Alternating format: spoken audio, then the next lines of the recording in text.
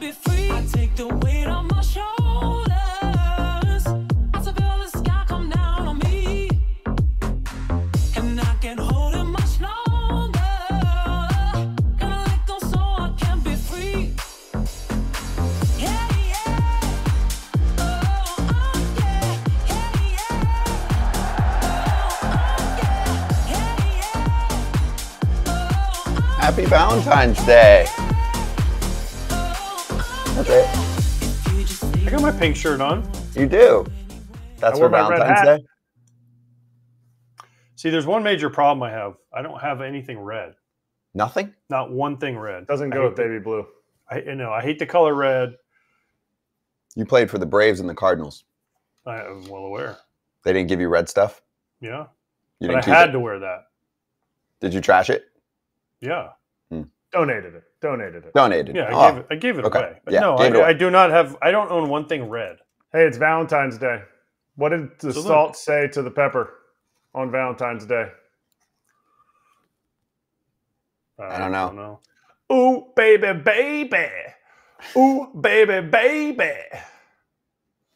I'm not laughing at the joke. I'm just laughing at Kratz singing. Seriously, that's Kratz singing's fun. Yes, AJ has. And I have a matching drink today. Oh, that pink tea, and we have a Valentine's Day card. You know you're secure with yourself if you have that tea. And if you sing "Ooh Baby Baby." Wait, we have a card for you, Kratz. Only you get me this excited. You can screenshot this if you'd like. If you're watching right now or later, and you want to give this to a special loved one.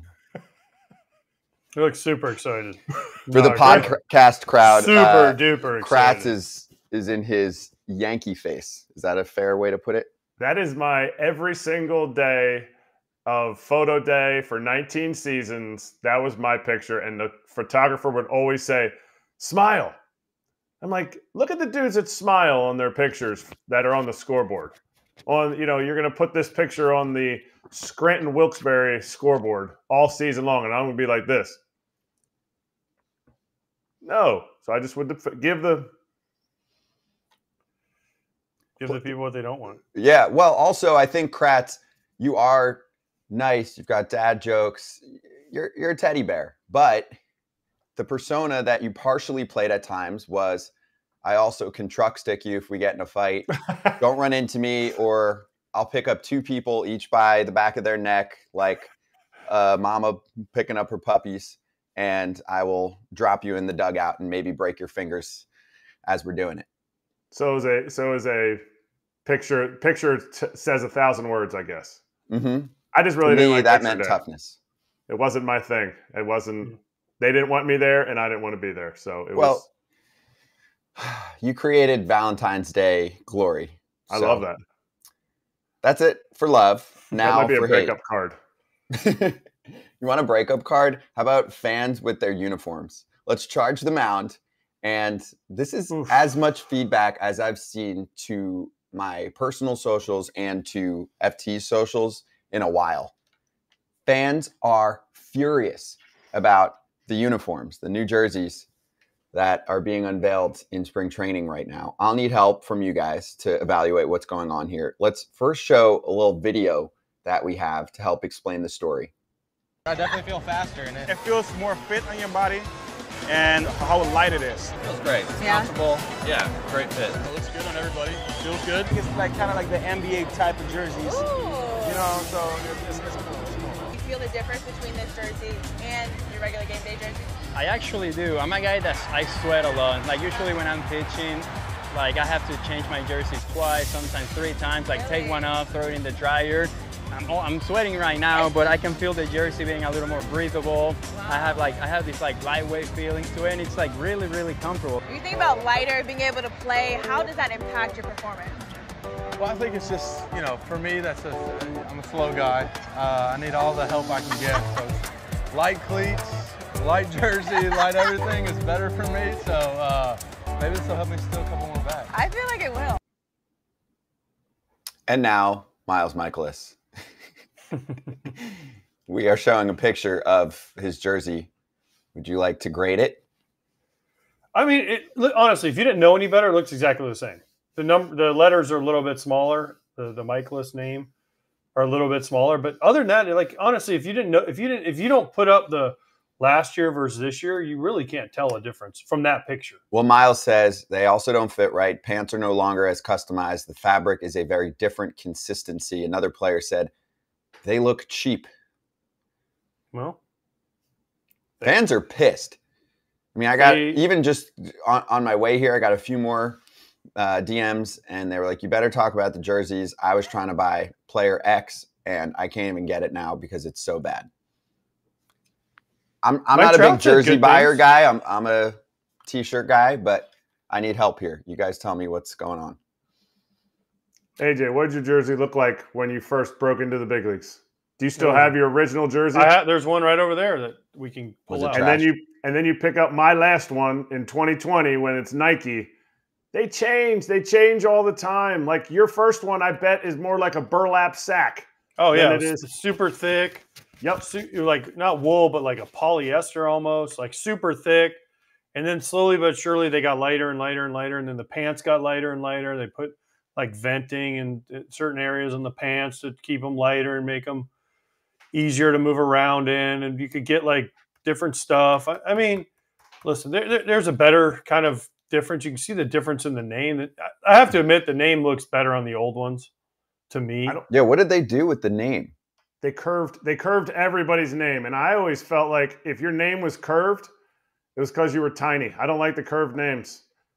Like the dudes or you had a really long name like AJ's, but look at Carlos Zambrano's back. Zambrano was straight across. If you put Zambrano on my back, it would be curved. Like the bigger dudes always had the straight across names. Now everybody's name's curved. And I think they're forcing it. It looks tiny and like just screen printed on. And that's the problem. That's why people are pissed. Well, the other thing, here's a different one. You can see right there where his is like it's a straighter. Yeah, the left does the back of the jersey alone. Just focusing on that for a moment, and for the pod crowd later, we're looking at the Reds 2024 on the left versus the right. I am an Ellie De La Cruz specialist, and I know that inside he is pissed off because his name looks worse on the left side. They're so smaller you can barely read them. Correct. That's the other thing I don't like. Bad for you and me. Game callers. Well, you don't care. Hopefully, I know the guy's name when he comes up to hit, and I don't need to look at the back of his jersey. I'm just saying. That's why AJ doesn't do Yankees games because he doesn't know the names. Yeah, gosh, I can't do a name on the. They do have the number there on the front. That was yeah, that's true. Yeah, I don't know. I mean, I want to get my hands on one. Yeah, and actually see one, and then make. It's hard, but the one thing I did see, that I didn't like is where Miles Michaelis said the pants, they're no longer customized as much. And like that was one of the cool things about being in the big league. You get your pants and your shirt however you wanted. You could literally say like, add 2 inches on my sleeve. Yep. Taper in the stomach a little bit to make me look skinnier. Add some to the thigh, make them tighter in the calf. I mean, whatever you wanted to do, they would do. And the fact that you're hearing now, oh, well, they can't do all that. Well, that just sucks because that was one of the cool things. Along with the one-eared helmet, the single flap helmet, and customized pants. Those were two of like the first like thing where you're like, man, I'm in the big leagues. I can get these however I want them. It's 2024 and we're taking away custom for players. I don't know. I'd have to know. I mean, I'd have a hard time believing that they're taking away custom. But if Michael has said it, I mean, he's been in the league for a long time, and because they would always come into spring training. They'd be like, hey, come back to the training room. How do you like these pants? This is your pant. And they would, you'd have the flap in the back of your waistband, and they would say, oh, you like that? You sure you don't want any less? You sure you don't want any more? We can do this. Good. Boom. That's easy. Some guys would go in, they'd be like, I want a short pant. I want a short baggy pant. I want long, tight pants. Like, so they have like 3 different kinds, and the equipment guy's like, okay, awesome. Great. Thank you. Because then they got to buy gray. They got to buy no pinstripe, no stripe. They got to buy white, whatever pants they have. I used to always get baggy pants for when I didn't play, because most of the teams I went on, we weren't allowed to wear shorts. So days like we'd take BP, I'd wear the short cut pants because it was more like wearing shorts and wearing the full length ones. So, I mean, I guess I was one of those people. What's the industry? 14 billion, whatever it is. Feel like whatever you want, we'll give it to you. You want custom uniform? It's all good. You know what I'm saying? That's not where you Some try people and said cut it was costs. nice, though. Yeah. Yeah, well, let's see the Mariners jersey that was in there. We got The one on the Gilbert right was and Bobo. Kirby. Yeah. Are those real? Because if I go Yes, into a team, those are real. If Yeah. I go into a team store, okay, I'm from Canada. I got down to Seattle. It's my first Mariners game, and I go into the store and I see that George Kirby jersey. I'm like, $200 can we leave the ballpark? $200 for that. Plus, you know what else is weird? And I don't know if it's the lighting of this picture. They don't look as white. They look like more offy white than they do like pure white, like the home jerseys. Other than I guess the Giants are the ones that have still the cream colored home jerseys, right? Yeah, guys, if you give me 1 hour and say, hey, ready, you have to just hit Orlando and copy that George Kirby jersey or make a better version and just like find a random store and have them, patch some numbers on real quick. I think I can do better. That's bad. That's really bad. You know when we should have seen this coming or knew this was coming? Great Britain. When Great Britain had their jerseys. I can't wait for Kirby to be throwing and the R to fall off on his back. How the K falls off after he strikes somebody out. That'd be great. Again, I don't know the science behind the deals, and I don't know. I mean, I know Nike is supposed to be in charge of it, and they're trying to go more to like the lighter. But I don't know why. I guess maybe it makes it lighter if the numbers instead of being an inch or 3/4 of an inch big. I don't know, but it just we'll get used to it, and everyone will stop complaining about it within a year. Fans won't, because if they're bad, if they look like that, it'll change. Why? Because sales will go down. Yeah, but baseball fans need to figure it out, because basketball, they're coming out with 10 different jerseys a season. So baseball fans, just pick your favorite jersey, buy it, and then move on. Like basketball, it's like the City Connect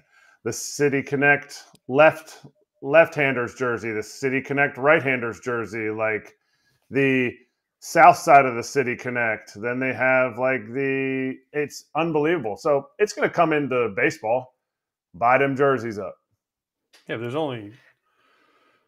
they're doing more City Connects, right? Every team, I think, will have them all except for the Yankees will be the only team without one after this year, right? And the Dodgers are already on their second set. So, yep. I mean, they're trying in baseball. The problem is baseball is so far behind when it comes to jerseys and when it comes to certain things like that, because we're so traditional. Yeah, but people now, that's not what they want. They want cool things. Like when you go talk to kids nowadays, like look at college football. Look what NFL, especially but college football, for like their big recruiting weekends, they bust out a new helmet. They wear the all black jerseys. They go back some throwbacks. They do stuff that's completely different, where baseball's like, well, these are the White Sox have had the same like road jerseys since like 1990 with the elastic on the arms, and I mean it's the same thing, right? And the Yankees have had they changed their roads a little bit. They finally got rid of the elastic on the sleeves and went to more of a throwback type. But people want to buy different stuff. That's why I think the City Connects have been such a big hit, because people want different things to buy. Yeah, you can only buy so many of the same. You can only buy so many of the same Aaron Judge jerseys. Mm-hmm. NFL, the Eagles wore 4 different uniforms this year. They played 17 games. Extrapolate that out to a baseball season. You want to see your team in 40 of the games wearing a different jersey? Like 40 for this jersey, 40 for this jersey, it's coming. And I think baseball needs to, they need to have a weekend. I don't know if it needs to be called Players Weekend or not, but they need to have a weekend where they have stuff. Like you said, recruiting players into a college, recruiting fans into watching baseball. Biggest winner in this current debacle, people that sell knockoffs. Because they're coming down a little bit. I'm getting close. Our knockoffs are the same. Yeah. Jerseys. People that sell jerseys. If I'm selling knockoffs in the parking lot, I'm going, what's the difference? These are 20. Those are 200. They look the same. They copied me. I'm buying a knockoff. Knockoffs are in, and they're way cheaper. Again, I want to get to a spring training camp and actually see. Yeah. We're going to. We're going to be in camp in a couple weeks. AJ touching a player with his jersey on. Ooh. Just material check, and then we'll grade it. Soft I'm just checking the cloth. All right, let's get to some other news, okay? Because camps are opening up left and right, pitchers and catchers, the whole deal. So let's start with Astros camp. Couple news items, and it begins with Josh Hader basically officially being announced as the ninth inning man. We do have new Astros manager Joe Espada talking about this little official declaration. So let's get to it. And Hader yesterday in my office, and when both pitchers are available, Hader will pitch the ninth inning. How did that meeting go for? It went well. I think both guys want the best for this team.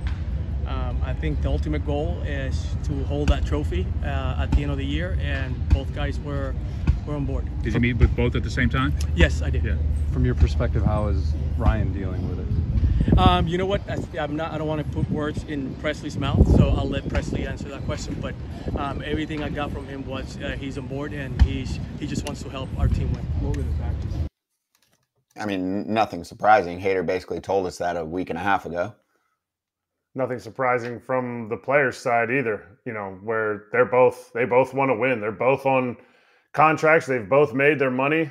Now it's about winning, and that's huge. And yes, Hader will get an out in the eighth if needed.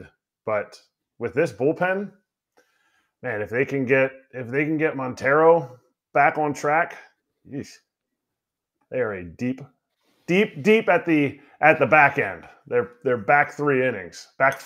I mean, if they can get Montero back on track. And they think they can. And if they do, that I don't is see why not. going to be wild.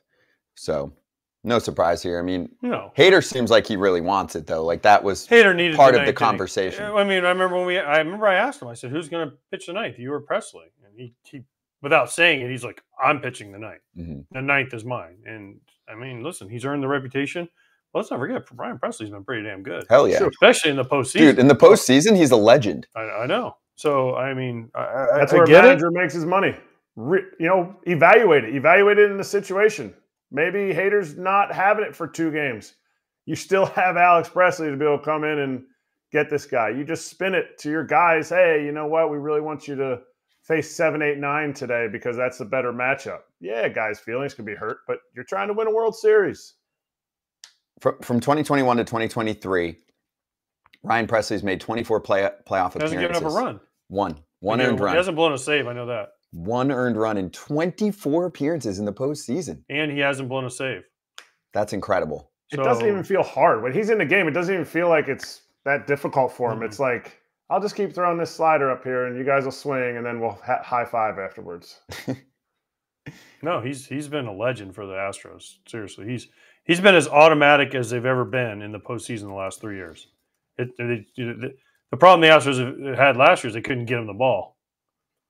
Right? Didn't have the lead. Yep. They couldn't get him the ball with the lead. So it was – but he's been – man, listen, Hader's good too. I mean, like Hader's some slouch they picked up off the scrap heap. I mean, he's pretty damn good. So it's nice. If you're Joe Espada, you're looking down there going, well, I got the 7th, 8th, and 9th locked up. How do we get there? How do we get there in the news today? I don't know if we're going to go there next. Let's do it. The news about Verlander being behind schedule is a little concerning if you're Joe Espada and the Astros. Well, especially because you're missing some other guys who will be back eventually. They have a little bit of the Rangers game plan going on. I mean, it's been a minute, but hopefully Lance McCullers comes back in the second half of the season, and same with I feel like Luis McCullers Garcia. hasn't pitched in forever. It's been a really long time. He's had a really, really tough go. So here's Verlander. He said he's a couple weeks behind. Timetable to be announced. Quote, when I first started playing catch, I usually shut it down for a while. This time when I shut it down and picked the ball back up, my shoulder didn't feel so great. So I kind of had to take a step back. Isn't that what he landed on the IL last year? And when I heard he was kind of behind, I just looked at, there was a random like side by side of his pitching mechanics from 22 to 23 once he came back. And there was a significant difference. I'm not good at mechanic stuff, but there was a significant difference. And I wonder if he was just able to mask it and have a 3.22 last year. And if it, did it linger? And then all of a sudden when he shut it down, something tightened up, something like, it's going to take him longer to get going. Who knows? That would be a question to ask of him. Yeah. Remember last year he didn't start the season on time. It was a low-grade teres major strain. I remember the concern meter started to go off for me then because no Edwin Diaz for the entire season for the Mets. And then you're missing Verlander to start the year. Scherzer gets off to a slow start. The offense just looked mid, and you're like, uh-oh, is this team even going to make the playoffs? So very different scenario here. Astros pitching is much more talented, much deeper than Verlander's team at the beginning of last season. So your concern level's high. I mean, for me, I guess you could have a little bit of concern about Verlander giving them a full healthy season as he's getting up there in age, but you just want this team to get in the playoffs. Like, I know, you want them to win the division, but if they don't you still feel good about the Astros? Like, if the Mariners or the Rangers take the division and they don't because they've got some pitching depth issues in the beginning of the year, don't you still feel okay? This is the spot. This is the spot that you would feel kind of, I don't know about, is their starting rotation. Are they looking to get 22 starts out of them, Kershaw style from now on? Look, if you put up a sub 3.3 ERA, you'll take 22 starts. I get it. It's going to cost you $43 million, but you'll take 22 starts. Plus, I don't think I had to look at his vesting option, but I don't think he'd hit his vesting option. So that's good for the Astros. Yeah, he has an inning. Him and Scherzer, I thought, had some inning incentive. Yeah, he needs to hit 140. 140. He can miss time and still get to 140. That's, Yeah, he needs 140 for the third year vesting option for 25 at $35 million. Okay. I mean, he can miss some time and get that. Yeah. He hit 168 last year. And he missed, what, 6 weeks? Yeah. No, because he had 27 starts, so that would be a month? 3 weeks. 3 weeks. Yeah. Okay, but this is February 14th. So let's see. I mean, we don't even know if he's gonna, but we don't even know if he's gonna miss that much time. But I mean, even if he misses starts, Fromber struggled last year big time, and they lost his security blanket, Maldonado, right? Mm-hmm. Christian Javier was not the same Christian Javier last year. They got Verlander to kind of right the ship, and he did a good job when he got back to Houston, right? But after that, Hunter Brown maybe. I mean, JP France. You're looking at like, okay, who's going to be after that? Urquidy, who's been injury prone to say the least, right? Mm-hmm. I mean, he missed a whole Garcia's out, right, for the year, I think. No, Garcia and McCullers, I think. Right now they're thinking August. I thought Garcia had shoulder. No.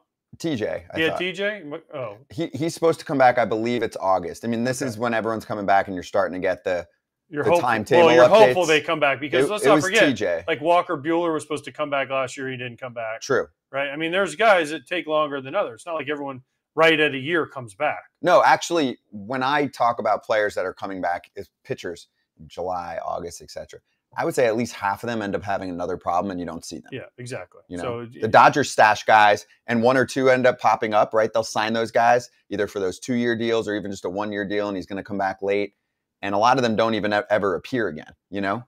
So if only there was a left-handed pitcher on the market that strikes a lot of guys out and really doesn't go that deep into games, because you have a deep 3 to 4 dudes in the pen that can also strike dudes out. Hopefully they can find somebody in the heat. That guy's not going to Houston. I'm just saying he's there. They don't have any money. They spent it on Hader. An Altuve extension. They want to save it for one of those and keeping guys. the lights on for the last 7 Octobers in a row. Yeah, I think Jim Crane owns some place called the Floridian down here that is just awful. Yeah, I'm sure it's awful. Awful golf. It doesn't matter. It doesn't matter what the profits are. Yeah, he does. And he's a winning owner. And when he tries. When you want to win, the other thing he wants too is he wants good people. He makes it a priority for the guys that he signs to be dudes that will step up and sign autographs, be accessible in the media. When I was there for the 6 weeks I was there, he made that very abundantly clear. Like, he would come in after Altuve was signing down the line, and he would come in and he'd be like, "Hey, great job, Hosey. I saw you out there signing." He pays attention to that kind of stuff. So he wants to win. He wants to make a culture. Blake Snell could be the guy. He missed a couple times. Ozuna, remember he went and traded for Ozuna that time? Roberto Ozuna. That was a big miss, remember? Oh, I forgot about that. So maybe, I mean, that might have changed, but let's not forget, he also let the garbage can thing happen. I mean, you can say he wants good people, but he also let the garbage can thing happen. And don't give me the bullshit he didn't know either, because they knew. I'll say this because we're about to go to a very different case here in a moment.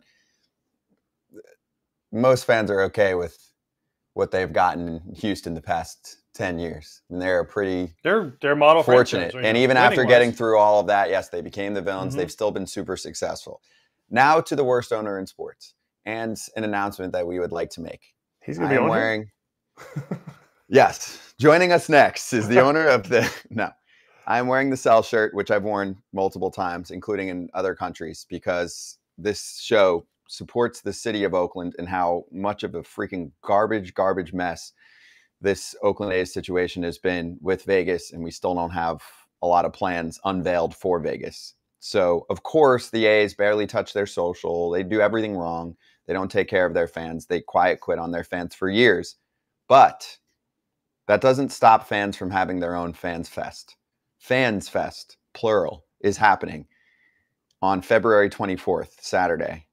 And it is hosted by the Oakland 68s, and our friends at Last Dive Bar and Foul Territory will be there on Saturday, February 24th with a live show. Tons of guests joining us, including Trevor May, Coco Crisp. I think the mayor's going to hop on. It's going to be fucking awesome. Chris Davis, Graham Balfour. With a K. With a K. Yes. It's a hard Chris Davis. There are VIP guests in attendance there. Supposed to be there? I'm not sure. I don't know the whole list. Maybe? Follow the socials. We just put them up there. So at Oakland 68s, at Last Dive Bar. They cover not only Fans Fest, but the situation in Oakland better than anyone. But FT Live will be there on Saturday, February 24th in Oakland. I will be there, and I will host the show with fellow former Oakland players. So it is February 24th. We will pop on and give you more details in terms of when we will be doing the show live, but we will be there with the fans that deserve attention every single day on this topic. And there's news basically every single day on this topic, including yesterday. So to celebrate our announcement, we are bringing on one of the best, most impactful voices on this matter in the game. And that is Casey Pratt, who works for ABC7 and is out there in Oakland seeing what's going on a daily basis. And I love the shirt. Casey, great to have you on. And first off, dude, I'm excited to meet you in person. What can you tell us about Fans Fest and your involvement coming up? And can you just explain it even better than I just did? Yeah, you did a great job, actually. But what it is this happened in the past as well, where the A's just flat out neglected to throw their own Fan Fest. So the Oakland 68s, Last Dive Bar, stepped up and threw their own. They did this a couple of years ago at Brooklyn Basin on the waterfront. It was spectacular. This is way, way bigger. It's Jack London Square. Like you said, lots of former A's in attendance too. And look, this isn't like a let's all get together and hate the A's fest. It's an Oakland Fans Fest. It's about Oakland fans. Former A's like Coco Crisp, Grant Balfour, Trevor May, who recently retired, will be there. JT Snow, one of AJ Pierzynski's former teammates, I believe, will be there with the Oakland Ballers, the Oakland Roots. I mean, this is all about the fans. It's free. It's for the people. And, of course, you guys will be there too. Yeah, wait, JT Snow, he was a Giant. How was he invited to the fan? That doesn't make any sense. JT Snow is bench coach of the Ballers now, man. He's going to be there too. Oh, okay. Can you tell us a bit about the Ballers too, as there's been a lot of news surrounding them, and it's Don Wakamatsu as the manager, right? He's actually tippity top. He's above GM. He's like helping advise the whole thing. So Don Wakamatsu is one of the leading voices on this. But the Ballers are basically a startup baseball team. They saw what was happening in Oakland and just could not stand it. So they created their own Pioneer League franchise to come and at least give baseball back to Oakland. I know people say Pioneer League, oh, big deal, we're losing Major League Baseball. That's terrible. But I think what a lot of people don't realize is the void the A's have already left in the community, Little League, youth baseball, all these things. The Ballers are stepping up and filling that void. So it's really like a community-driven team. Obviously, it's a independent Pioneer League baseball team that will play games and get everybody together. But I think at the grassroots level, it's such a cool thing that they're doing. So lots of good stuff going on there. Like I said, JT Snow is bench coach of that team. There's a lot of excitement around the Ballers right now out here. What is the schedule of events for this? I was invited. Unfortunately, sadly, I can't make it. But what is the schedule of events? I mean, they're having this in downtown Oakland, if I'm not mistaken, right? And what are they going to have people? They're speaking, signing autographs. What's the? Give me the rundown here. Yeah, all of that. Okay, so there's a nightclub right on the waterfront. That's where the main stage is going to be. Outside, there's going to be another big stage. I'll be MC, so I'll be talking to the people like Coco and Trevor May and Grant Balfour and even the Oakland mayor, like you said. So there'll be an indoor and outdoor stage, live music, tons of booths where fans can meet, get autographs, get introduced to these new teams like the Ballers. The Oakland Roots are going to drop their new kit at Fans Fest. So there's a ton of stuff going on, and it's free to attend. So, in the past, the A's have actually done their own Fan Fest at Jack London Square. It's this big outdoor area right on the water. It's beautiful. So it's going to be a great area for everyone to walk around. And also, hilariously, it's where the A's team offices are located. So they'll probably be looking out the window wistfully, looking at the event, because I know none of the A's employees or front office are allowed by the A's to attend. I've told them they should show up, though, but I don't think they're allowed to. Love that. Okay, let's get to some news too. Yeah, I would be surprised if someone showed up from the A's. We'd see what happened. Cool if like the front office showed up. Guys. Billy Bean shows up. Yeah, he might be popular there. Billy Bean has made tons of money. He's a nice guy. But my thing is, like, if he shows up, what are you going to do? You're going to fire him? Exactly. That's my point. Like, come on. That's my point. They made a crappy movie about him. If you think about it too, I mean, his livelihood, right, has been supported by the people that are all going to be here. So, if I was him, I would go. It's not like he's fresh into the game and, I don't want to piss anyone off. Like, he should go. You're right. He is, though, a special advisor to John Fisher, so I don't know how that will go. Yeah, I don't think he's going to go. I know. I'm saying, politically, he's not going to go. He likes his parking spot. On this, you guys. He gets a pass a lot on this, but he's in there. But his boss sucks. So, Casey, let's go over that, because news just came out in the past 24 hours that the A's are going to chat with city officials about maybe hanging out for a few extra years before they do their ditch over to Vegas in 2028. So what do you know about this story? And I think what I'm sensing is, from the A's community that I interact with, they feel like they might get aggressive, the A's, with the city. And they're worried that the city is going to give in to allow them to play there. And they shouldn't. What do you think? Yeah, there's a lot more going on this than people realize. I tweeted that yesterday and everybody freaked out. My phone blew up. Look, the A's are gone after 2024. Their lease expires. The city has no reason to grant them amnesty and save them. They're at this point now where they're a nomadic team from 25, 26, 27 until maybe they have a ballpark in 28. They've been looking at Sacramento. They've been looking at Salt Lake City. They have nowhere to play baseball. And if they leave Oakland, I know a lot of people probably don't follow this very closely that watch, but if they leave Oakland, they lose $70 million a year if they leave the Bay Area. So they have every incentive to stay. Even Sacramento would void that deal. So they have to stay here or they lose $70 million a year. That's the backdrop in which they're going to walk to the table with the city of Oakland, a table that they unceremoniously flipped over when they decided to leave negotiations upright and go to Las Vegas.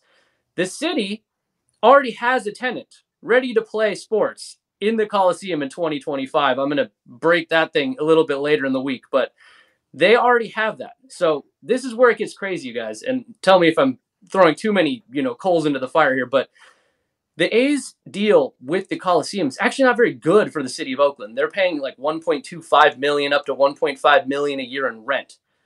If anybody else does a special event or plays at the Coliseum, the city gets all the parking, concessions, and a share of the tickets.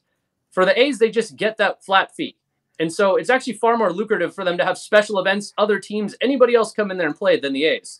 So the A's now have to walk in and ask for the city's forgiveness on Thursday, and that's going to be an interesting meeting.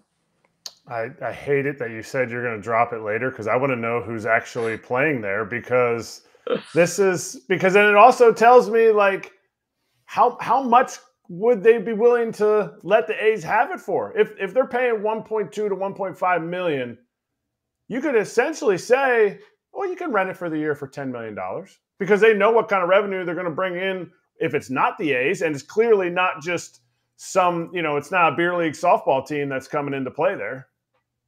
Yeah, so the city can say, here's what we want, right? We want a crap ton of money. Like, you're going to have to pay us a fortune if you want to play here and keep that $70 million a year. Or they could say, we want to keep the name and colors of the A's in Oakland. You go to Vegas, whatever, but we're keeping the A's here. Or they could say, we want an expansion team or some promises of an expansion team. Or they could say, John Fisher, you own the half of the Coliseum site that the county sold you. We want you to give that up at fair market value and get off our land so we can at least develop this 100+ acres. So they have a lot to ask for on the city side. We'll see how much the A's are willing to give up. You kind of brought up a bunch of different stuff. Is there a chance MLB steps in with this? Because as of last week, Rob Manfred kind of sounded annoyed by what was going on with the whole, hey, we don't have a place to play, but Nito, it's going to be awesome in Vegas. Like, is there a chance MLB steps in? Yeah, I think MLB has already stepped in, and you saw the unanimous vote. I think the silence from the A side tells you a lot. I think Major League Baseball is doing everything they can to push this along. I think the power players in Vegas, some of them at least, are doing everything they can to push this along. The A's are really at this point succeeding in spite of themselves, because if you saw what they did in Oakland, I mean, they tried Fremont, they tried San Jose, they failed at multiple sites in Oakland. They've yet to get a deal done anywhere. And so I think all these different groups are now stepping in, trying to save this deal, where it would be so much easier just to say, sell the team. Just sell the team. Get somebody in here that actually wants to stay. And then maybe in 2028, if you get Vegas figured out, go ahead and make that the first expansion team.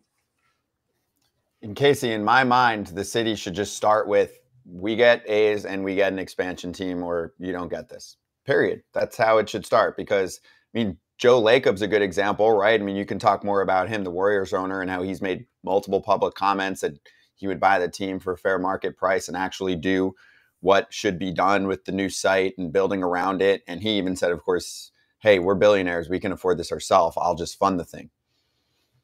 Yeah, well, Lacob has made it public he wants the team.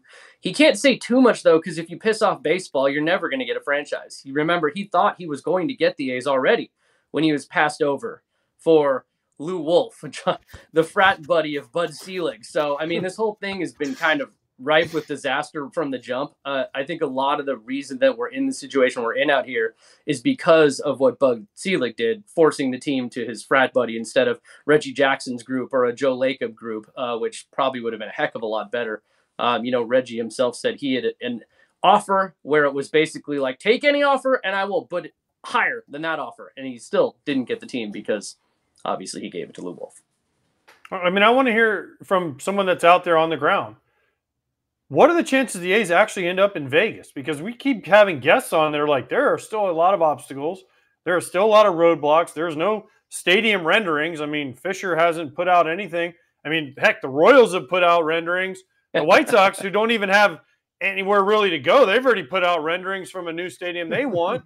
And yet the A's have done nothing. So what are the chances that this doesn't happen? And the A's are like, I mean, I would love to see it because it would make me laugh so hard. Like Kratz said, they basically crawl back to Oakland and beg them to keep them. And Oakland's like, yeah, sorry, go kick rocks.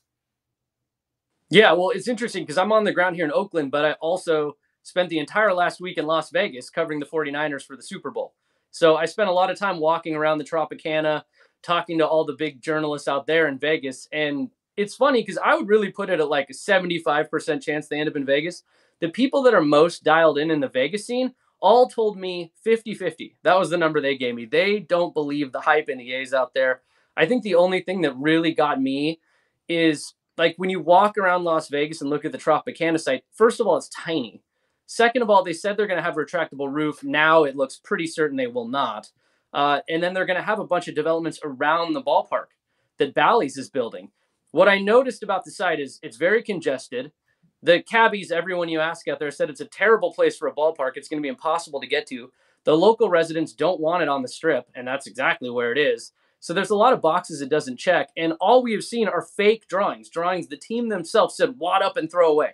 We've never even seen the real ones. But the thing that struck me the most is if you stand on the site and you just look around, every property around that site is owned by MGM. So you better believe MGM wants that stadium there because they don't have to do anything, and then they get to benefit from it being there. And MGM's a big-time power player in Vegas, so I give them some credit for that. But yeah, there is basically zero answers out there. They don't have financing. They don't have renderings. It's kind of a mess. Even when we were there for Super Bowl week, the Las Vegas mayor stepped up and said they should stay in Oakland and build on the waterfront, which made massive headlines. Like, the Super Bowl is in Vegas. The eyes of the entire world are upon Vegas. Where were the A's? They weren't there at all. They didn't even make a post on social media about Vegas and the world stage being there. So it really seems like silence is deafening at this point for them out there. Scott's shirt says sell. You mentioned sell like 3 or 4 times already. What are the chances that John Fisher actually sells, and what does that look like? What does the A's name, at what kind of value does the A's actually have if it were to be sold? Yeah, I mean, he stands to make well over $1 billion if this team sold, you guys. He bought it for like $180 million. He didn't buy it for a lot. It's going to be over $1 billion in a sale at least. So he can say to everybody around, look, I inherited billions of dollars. I'm a billionaire because I was born wealthy. But look, I made this $1 billion myself. He can do that if he sells the A's. And he could still probably expand to Vegas using that money. And you could have a guy like Joe Lacob, who just tried to acquire LeBron James at the trade deadline. This dude is out to win. I cannot understand why Major League Baseball wouldn't want that above everything else. You could win in Vegas and Oakland if you just do this right, but I'm not sure that Rob Manfred has the creativity to get that done.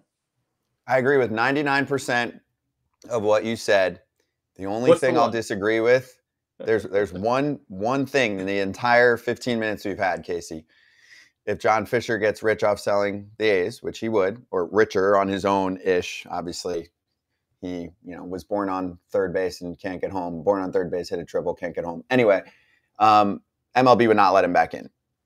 So if he wanted to be part of a new expansion situation, this dude is a disaster. It is embarrassing But he's done to a the lot league. of work. Like, he's gotten it this far, right? And they haven't kicked him out yet. If they hated him that much, You can't kick him out. That's the whole thing. We've talked to we've talked to fans all the time. Almost every time we bring up the A's, fans go, well, why don't they just kick him out? You can't do that. There's no precedent for that. You can't just kick a guy out. No. Yeah, there's zero precedent for that. It is his business. He hasn't done anything, quote, illegal, although he's kind of paying off politicians, but that's a whole nother story. But you can't kick him out. But what you can do is prevent him from ever coming back. MLB just dealt with a somewhat similar situation, not as dire, but John Angelos, son of a billionaire, is not qualified to run a baseball team, needs to just take his money and run. He just did that. There is no chance MLB would ever let him touch the league again. These are poisonous people to the sport. They're not stupid. We can be critical as much as we want, but the league still wants baseball to be successful in terms of a profitable, well-liked business. These guys are so bad for the game. There's no way they would ever let him back. So take your billions, go into waste management. It's a much easier way to make tons of money and act like the trash can that you are, John. Go ahead. Okay, now that you're done, thank you for your soapbox. I love it. My only question is, you said something and it still makes me go, man, well, that's weird. You said it was because at one time they were talking about a retractable roof. Now, I know Vegas gets really hot in the summer, but it's also really nice at certain times of year. So are they going no roof, which can't happen, or they're going to go full dome?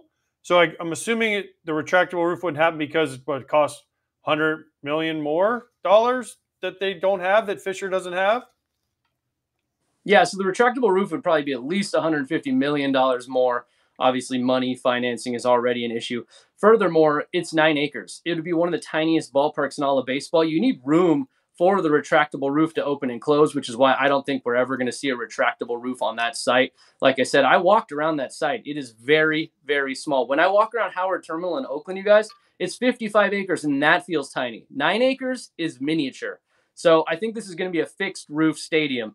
Then it calls into question, what does that mean for the turf, the grass? How are they going to do that? Like at Allegiant Stadium, there's a whole field tray that slides in and out of the stadium so they can grow the grass outside.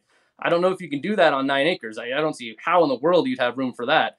So at the best possible scenario, they'd probably have a window that shows the strip, and I don't think that really does a whole lot, which is probably why you're not seeing any renderings, because they have not put out any real ones. It's going to be a 5,000 seat stadium. Dude, this is the more we talk about this, honestly, the more we talk about this, the bigger joke it becomes. Like if you're going to do this, right? If you're going to move a team, most of the time, like whenever this hasn't really happened in forever, right? Nationals, right? But they had a plan in place where they're like, we're going to have to go to RFK for a couple years, and then we're going to build this awesome new ballpark. This seems like it's just like they're literally just like throwing shit at a wall and seeing what sticks. Like, oh, let's try this. Oh, this Tropicana 9 acre, we can make it fit on 9 acres. But dude, this is like when I bring my carry-on on a flight and it doesn't fit, and you're just smashing it in, and you're like, come on, I know a ballpark can fit in here. Come on. Like Ben Stiller and Meet the Parents.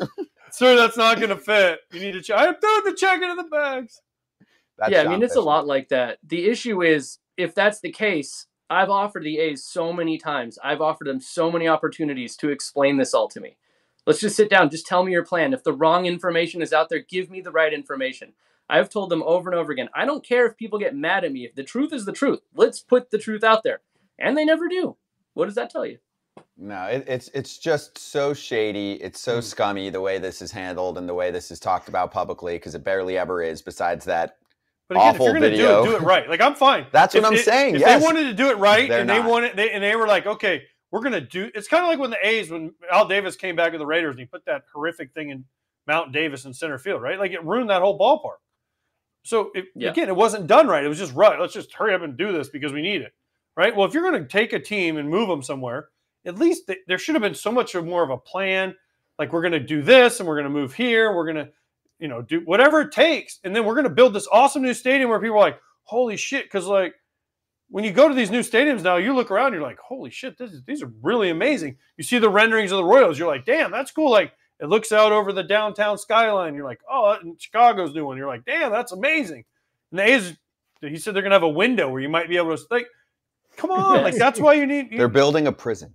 No, John Fisher couldn't open a lemonade stand, dude. This is just not the kind of person that can get something like this done. You have to be a pioneer when you're expanding into a new city like this. This is the worst person you could pick on the planet to be able to set up something like this. He can't get a deal done. So anyway, we're going to talk about this, but we're also going to have some fun out there. Casey, I'm excited to meet in person. And like you mentioned, also just celebrate the history of the A's, the impact that this team makes in the community. I'll talk more about this when I'm out there, but when we had Dave Stewart on one of our shows, he mentioned how Reggie Jackson was getting him into the ballpark and ended up being a mentor for him. And I mean, there are so many cool stories about how the A's have impacted the lives of people that are involved in baseball. But I mean, Dave stands out for me because then he's become an executive, all that, right? Like, if the A's don't exist, we don't have a Dave Stewart in our game. That's just one of a billion examples we'll go over. So I'm excited to talk about some of that as well. And that also plays to why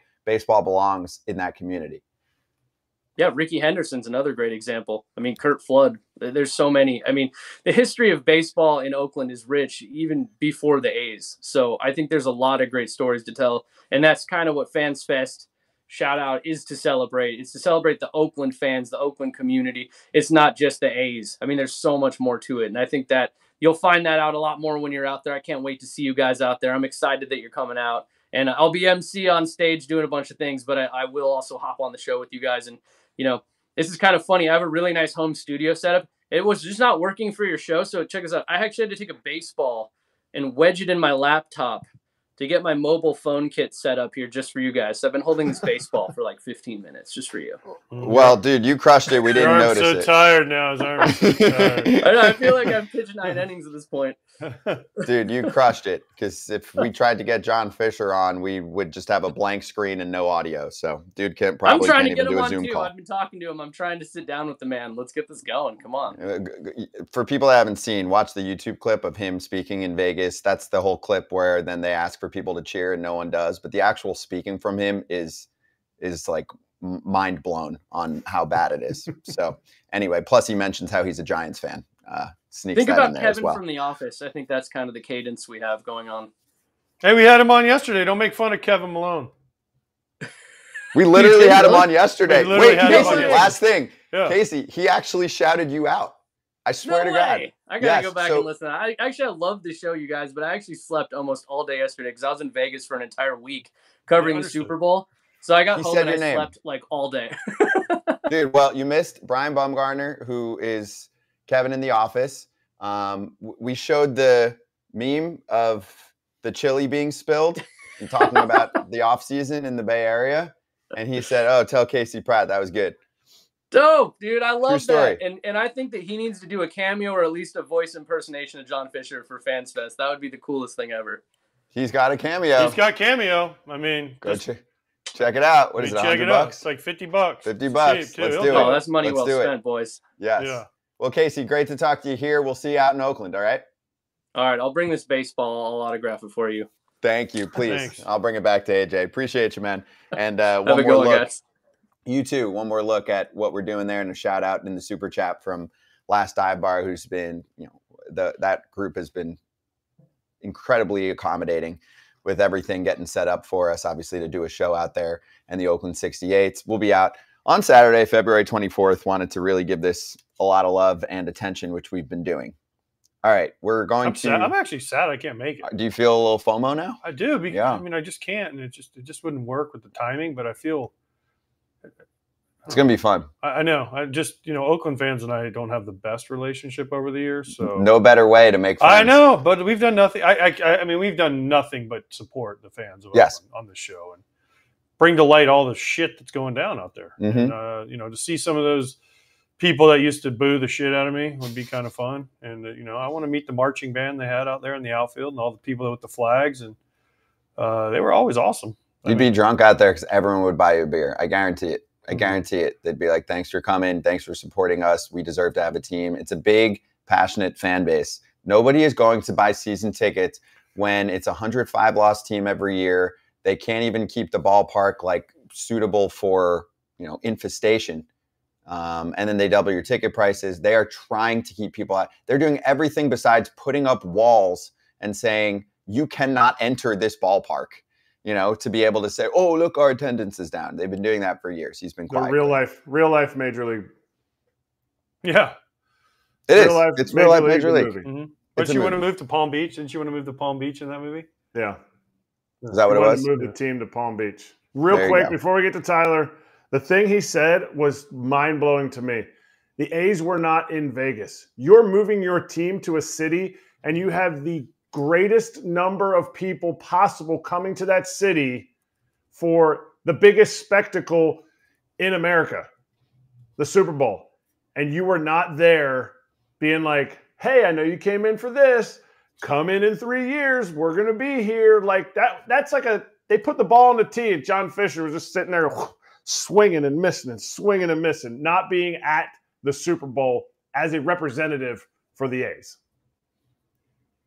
Anything that you would expect them to do right, they're going to do the opposite. Yeah, they're not doing anything. I would have been shocked if they were there and actually doing something correctly. Shocked. I mean, listen, Allegiant Stadium where the Super Bowl was is like Mandalay Bay.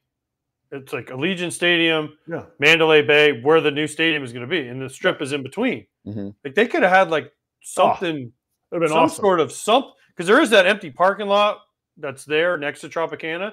They could have had something like super cool. I don't know. Came up with some marketing people are way smarter than me and you, but like, hey guys, come check out where our new ballpark's going to be. This is what it's going to look like.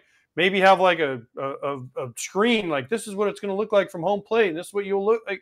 I don't know, but have somebody hitting BP in the parking lot. Like this is cool. First BP at the new site. Anyway.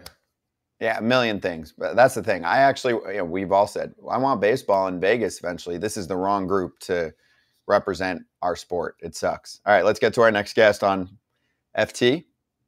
First time on this show, surprisingly. I was like, damn, we haven't had Tyler Kepner on. Longtime friend of mine, one of the best baseball writers in the biz. Long time at the New York Times, now with The Athletic. Tyler Kepner joining us, and you can follow him at Tyler Kepner on Twitter. Tyler, great to see you. And what's your spring training plans like? Hey, guys. Yeah, good to be here. I've worked with you before, Scott, on the radio side and the TV, and AJ and Eric. I've interviewed Eric. I grew up right near you. And you're from Lansdale, right? Yep. You went to GA, didn't you? Yes, sir. Yep. Yeah, I was in Gwinnett Valley and Flowertown for a while in Gwinnett Valley. So yeah, it's all that same kind of Montco region. I worked down in Flowertown during high school. We used to have really whereabouts the farmers market. Okay. Oh, nice. Right over by the old CVS. Yeah, very cool. Yep. Yeah. So wait, yeah, no, I'm just wait, are you Amish too? No, no. I'll be going down in a week or so. Yeah, a week or so. Going to Arizona first for a while, then Florida. So it's the first time for me with the Athletics. So that'll be cool. Kind of working with that whole team of guys over there, and guys and girls. It's exciting. Just got off the phone with Jason Stark. To be teammates with him and Kenny Rosenthal. It's really cool. So yeah, it's awesome, dude. Congratulations on the move out there. Well, just to spill our last combo into this one, what have been your thoughts on what's going on with John Fisher? I mentioned him specifically because obviously, there's problems with Oakland, and we mentioned how we want a team in Vegas at some point. But this is the wrong person to be kind of one of the faces of the sport lately for trying to expand the game into a new market. Yeah, it's been such a tedious ordeal out there in Oakland, right? Like, all these stadium plans and sites that they build up and they promote and they hype, and nothing ever happens. And I just won't believe anything about the A's until there's actually shovels in the ground and money committed and all that stuff, sealed up, because it just never seems to happen. And that speaks to the leadership that cannot get it done. They couldn't get it done in Oakland, couldn't get it done in all the surrounding areas in Northern California. Now they can't seem to get it done in Vegas. And you guys were right. I mean, we just had the entire entertainment world in Vegas. And it would have been a great opportunity for the A's to kind of, start making some inroads there and all that stuff. And you didn't hear anything about them. And you can't do this wrong. You got to get it right. And I just don't have much confidence that they're going to get it right. How much does this hurt baseball? Obviously, this hurts Oakland fans, but how much does it hurt baseball? I think it does hurt baseball to have one franchise that's just out there that is so mismanaged and so kind of, such a not up to standard, right? I mean, like, you go to places, around the game, and then you go to Oakland. You look at the way teams are run around the game, and then you look at the way things are in Oakland, and it's just not right. It's not big league, there's a standard for the big leagues, and this is not it. And it is 29 other teams, even Tampa Bay, with how well they do and how smartly they're run. 29 other teams are big league, and then you got Oakland. It is sad. So Tyler, let's get to some other teams in the sport. And it's also, and one other thing, it's also for the game, Eric. It's keeping baseball from growing in the sense that you can't. They've said all along you can't expand until you figure out Tampa and Oakland, and now it seems like Tampa's going down the path, and Oakland's still spinning their wheels. Well, I'll double down for a sec, because you know what's funny to me, Tyler, is when it said we can't expand unless this gets figured out. I mean, you can. There's no rules. Like, there wasn't, some declaration made in the 1700s. Thou must not expand unless Oakland and Tampa settle their stadium situations. It's just that's fair. Them I guess saying that. Yeah. You know what I'm saying? Because now we just heard the other day that the league's concerned about the TV money, and that might hold back expansion as well. So then it starts to get to, all right, what's going on here behind the scenes? Because as much as we're talking about this, Nashville has deserved to have a team for the past decade at least. Oh, yeah. And we are missing out as a sport long term by not having a city like that embrace Major League Baseball more. Right. Yeah, I do feel like baseball really wants to be in Nashville. Baseball players really want to be in Nashville. Everybody seems to want to be there, but Nashville still can't, figure out a stadium thing there either. And that's the whole big thing, right? I mean, that was why it was a joke when Tampa was like, oh, we're going to play half our games in Tampa and half in Montreal in two new stadiums. I mean, you can't get one new stadium. How are you going to have new stadiums to split a team? That was silly. So much of this franchise relocation, as you guys know, is just posturing. And from my perspective, you try to filter out what's real and what isn't and put it in perspective. And that can be hard sometimes because they put on a hard sell. All right, so yeah, now let's swing it around a little bit. Looking at some of your recent articles with The Athletic, you wrote about Bobby Witt Jr. and the Royals and extension. So can you give us a little more insight on how you saw all of that going down, and if you think there will be more of that, especially with teams in smaller markets to build around a player? Yeah, it seems like that's the trend that we're seeing clearly. Is these teams that can buy a couple of years on the back end of free agency by doing it before the guy even comes to the big leagues. It's certainly, I saw it years ago. I remember the Yankees were in Tampa one day, and Evan Longoria had just come to the big leagues, and he signed a long-term deal, like his first week in the big leagues. So it's, there wasn't much time to move it up, but they've already now moved it up for minor leaguers and top prospects with Chourio. We saw, and Keith with the Tigers. So I think it's putting that dollar figure on very, very young players. Corbin Carroll last year before his rookie season. So I think that's the new trend, and it's just a question of being in that position as a kid to take the money or try to play it out and maybe make more year to year. And they don't all work out to be team friendly. I mean, certain guys just didn't. Scott Kingery never really made it with the Phillies the way they thought he would, and John Singleton with the Astros. So there is some risk for the teams, but I think it's become a necessary thing for these teams to do. Especially in Kansas City situation, right? I mean, they're trying to get a new ballpark and they're trying to make a good faith effort. And I think it's cool what they've done. I mean, they've had $110 million for several free agents, which for them is pretty good. Seth Lugo and Michael Wacha and so on. And then to make your big commitment to Witt, even if it only is 7 years, when he can opt out for 7 years, even if it's just 7 years, you're getting the first 2 years he already got, plus 7 more years for a player who's, speed is a big part of his game. Those are probably going to be the best 9 years he has, or, the bulk of it. So you're getting the best years of a player like that's career. And I think it's terrific. Why don't more teams do this? I know you mentioned it's kind of becoming the trend, but you still don't see a lot of teams do this. Obviously, I'm a White Sox kind of guy. They've never really done this that big. Mm-hmm. Right, they've never done a Jackson Chourio, a Bobby Witt kind of deal. Yes, they have. With who? Eloy.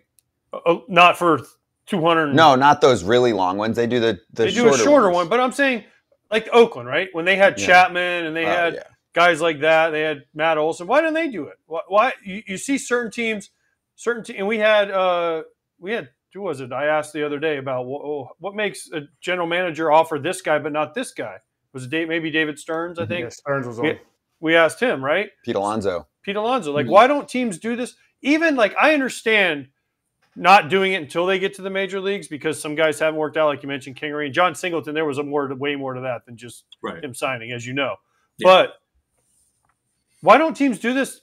Because I know this, when I was even my second year, if teams would have come to me after, like Bobby Witt, and said, hey, we'll sign you to, numbers were way different then, 5-year, $20 million, I would have been like, shit, I can't turn that down. I'm never going to make $20 million, right? Yeah. So I think more players, and I know agents are smarter now, and players are supposedly smarter now, but you have a hard time as a young player. A team comes to you and says, hey, here's 5 years, 50. Mm-hmm. Oh, man, I'm going to turn down $50 million, even if your agent's in your ear. So I think this would be beneficial for players and for teams to do this more, especially once guys have established themselves a year or two in. Yeah, I've always felt that, like, if I was in your guys' position as a player, knowing all the things that can go wrong, that you really shouldn't turn down your first fortune, right? Like, once you're set and you got a big figure, a big foundation for yourself and your family, then the next one, if you're still really great, then you can go get top dollar and break the bank. But don't turn down your first fortune. And teams are in that position to offer these guys their first fortune and see if they turn it down. I don't know why more of them don't do it, except for maybe the risk factor, I guess. But if these guys are as good as you think, then it's going to be a bargain for you. The thing that blows me away is Baltimore hasn't done any of them, and I sat with John Angelos in the dugout last year in Baltimore, and obviously he's put the team for sale now. That sale's in progress, but just to hear him talk about how, like, if we start giving $200 million to this guy and $100 million to this guy, like everybody wants, we're going to be underwater so fast. And it's just like, it was hard to understand because, like, you want to keep this thing going. Obviously, you can't sign everybody, but if you're the Baltimore Orioles, you got the best core of young players right now. Like, man, just pick a couple of them, make them say no. I mean, maybe it's going on behind the scenes and nobody knows about it, but I really don't think so. I mean, Adley Rutschman should be signed there for a long time right now. Let alone Henderson and some of the other guys. There's no. It boggles my mind the Orioles have nobody signed up long term. Hey, big picture, off season, Tyler. What did you like, not like? I know it's still ongoing technically. From a team perspective, you want to pick out maybe one team where, besides the Dodgers, you were like, I really like their off season, and another team on the other end. Yeah, it's funny because there aren't a lot of teams that really jump out at me as saying like, oh, they've had a A+ offseason. Maybe that's because the market didn't have as many big stars as it usually does. I think certain teams did sort of the minimum that they needed to do. Philly's bringing back Aaron Nola. They kind of had to do that, and they did it right away, but have been very quiet since then. That stands out. I mean, I still don't know what where the Cubs are going to pivot. I mean, their biggest hitter is still out there, in Bellinger, and they lost Stroman. Do they lose some of their momentum? Boston saying that they were going to go full throttle, and then once again, really not doing much. Just complimentary pieces here and there. Makes you wonder about their direction.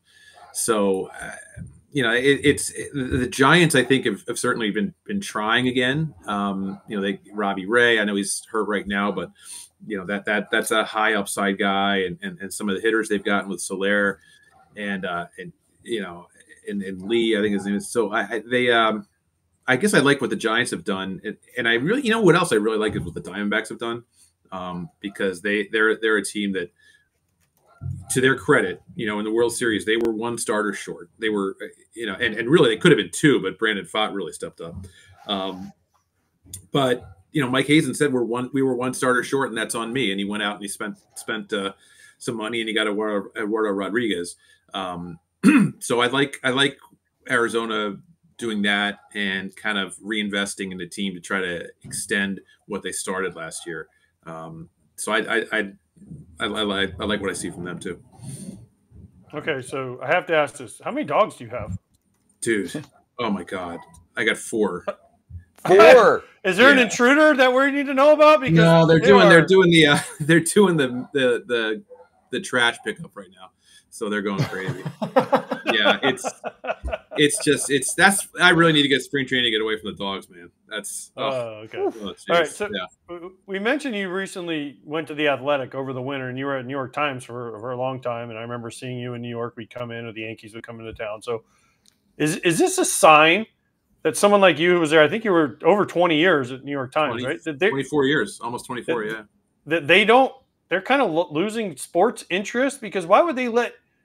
And again, you don't have to get into all the details, but it seems odd to me they let someone like you that's been there and done such a great job leave for the Athletic. And if you pick up the New York Times nowadays, there's not a lot of sports coverage. Well, dude, it's crazy. Like I felt a little bit about how players feel sometimes when they say, like, why do I have to find out through the media, through Ken Rosenthal, that I've been traded or something like that? Because we found out from a Washington Post media writer last year started calling us around and say, hey, I'm hearing that the Times is going to cut the entire sports department and outsource sports to the Athletic. And this is like on a Friday. I'm like, why am I hearing this from another newspaper instead of them telling us, leveling with us about what's really going on? But eventually, after a crazy weekend, we were all kind of in limbo. They told us, that was true, that they were going to eliminate the sports department as a freestanding desk and utilize the Athletic for all of sports coverage. And that was really tough because the Times had a great sports tradition going back to the very beginning. But our focus at the Times sports department had changed over those last few years. And I will give the company credit because they invested $550 million to buy the Athletic. So they definitely see, as a company, the value in sports coverage, and that's why they bought the Athletic. And so when the whole thing went down, I was like, that's where I need to be. So I'm still under the umbrella of the corporate New York Times, but I'm with the sports people. And that's, I love it over there, man. I mean, The Athletic just does baseball the way I think it should be covered, in all sports, really. So it's still corporate New York Times. They put they put the Athletic stuff in print, and I think the print section now is great. But it's weird, man. It's weird. I feel for a lot of my colleagues, at the Times who stay there and they're farmed out to other departments. They're not writing sports anymore. It's like you kept your employment, but you lost your job. It's really weird. Yeah, and you ended up in the perfect spot. Exactly. Also, did you hear what he said? One of our taglines. But that's for writing. Baseball the way it should be covered. True. But he also has to work with Rosenthal, which is a problem. Well, we do too. As you know, Tyler, we work with he's the best. Ken. He is the best. All right, so let's finish with this, okay? I told the guys, I don't know if they're aware, obviously I know this, working with you for years. You are a trivia whiz. You have many tricks in the trick bag, whatever. I don't know. I'm out of words today. But you are one of the smartest historians in the game that I've ever been around. So we haven't done this in a while, but it used to be pretty popular. Maybe we'll bring it back during the season. But a little random immaculate grid. I know you play almost every day, so we're not going to do every today. day. You already Almost. played. Come on, man. Right. Yeah. So we picked a random day from a while back, and we're going to cue it up. Let's do it. And we're going to give it a shot. So let's run the gritty.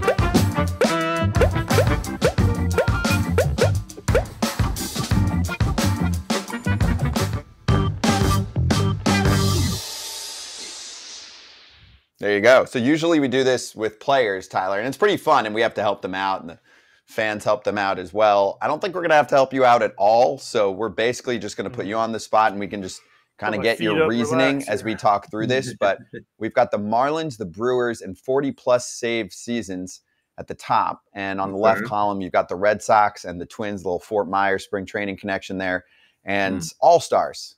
So we'll give you a sec to think about it. All right. And then we do 5 minutes on the clock. We do have a pitch clock here because also Paul Sewald's joining us in 5 minutes. So you have 5 minutes. You let me know when you feel ready to start winging through it. And 5 minutes is plenty of time. Like you should be able to get through it in a few minutes. But you let me know when you're good to go. And then we will press play and you can kind of talk through your reasoning here.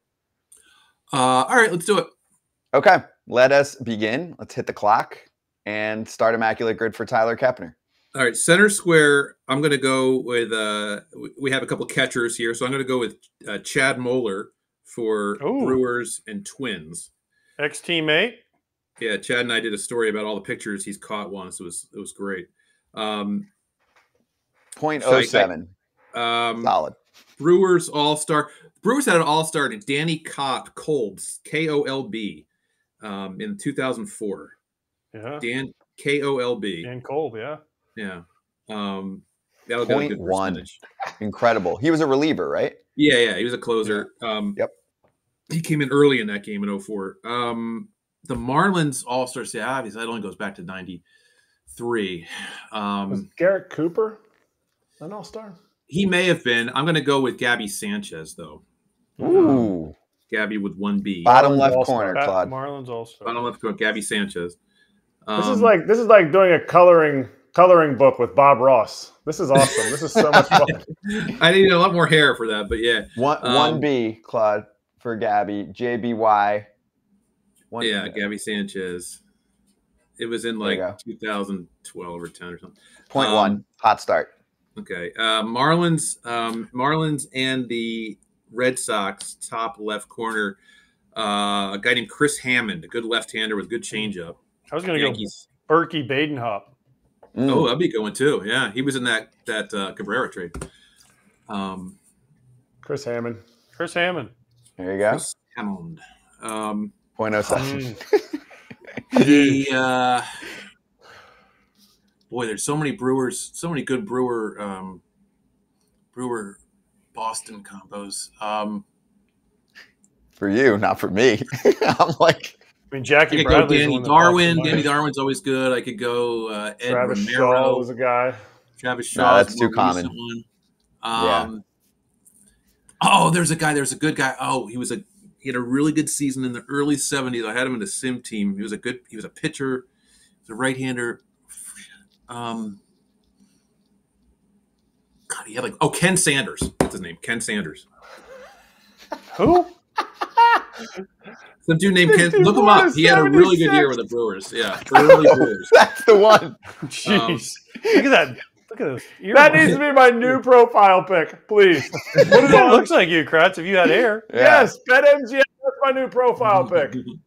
That's an A on Kratz hats too. Yes. Miami and the Twins. Well, I only got 2 minutes left. Let's do my pal Jim Eisenreich in that one. Mm. That's going to be a little higher, but EI. There you go. Yeah, there it is. Ooh, that one's gonna hurt. 2%. 2%. Yeah. All right. It's amazing. We're like, oh man, 2%. 2%. Now, All right, all-star 40 season. save season. Anybody who had a 40 save season and was an all-star at any point, that's a lot. Who's the closer? I always forget the closer's name from the Nats that had it. They called him Chief. Oh, Chad Cordero. Did he have 40 saves? Please I'm don't not let me sure if he ruin had- I ruined the grid. I don't know if he Don't had ruin 40. his flow, Kratz. He's got a minute and a half. All right, Twins 40 saves. Man, Reardon won a World Series there. Did he have the 40 saves for them? What about Aguilera? Did you ever get to 40? Yeah, I'm sure he must have. Yeah. Sometimes they do 30 saves, which is a lot easier. 40. Eddie Guardado, I'm sure did. Mm-hmm. Joe Nathan, obviously. All right, I'm getting down here. All right, let's say Jeff Reardon. Okay. Jeff. Rear. R-E-A. There you go. We need some quick hitters here. Ooh, 11. All right. Derek Lowe, Red Sox. All-star No. 40 saves, Thigpen. Let's do Bobby Thigpen. Thiggy, my boy. Bobby.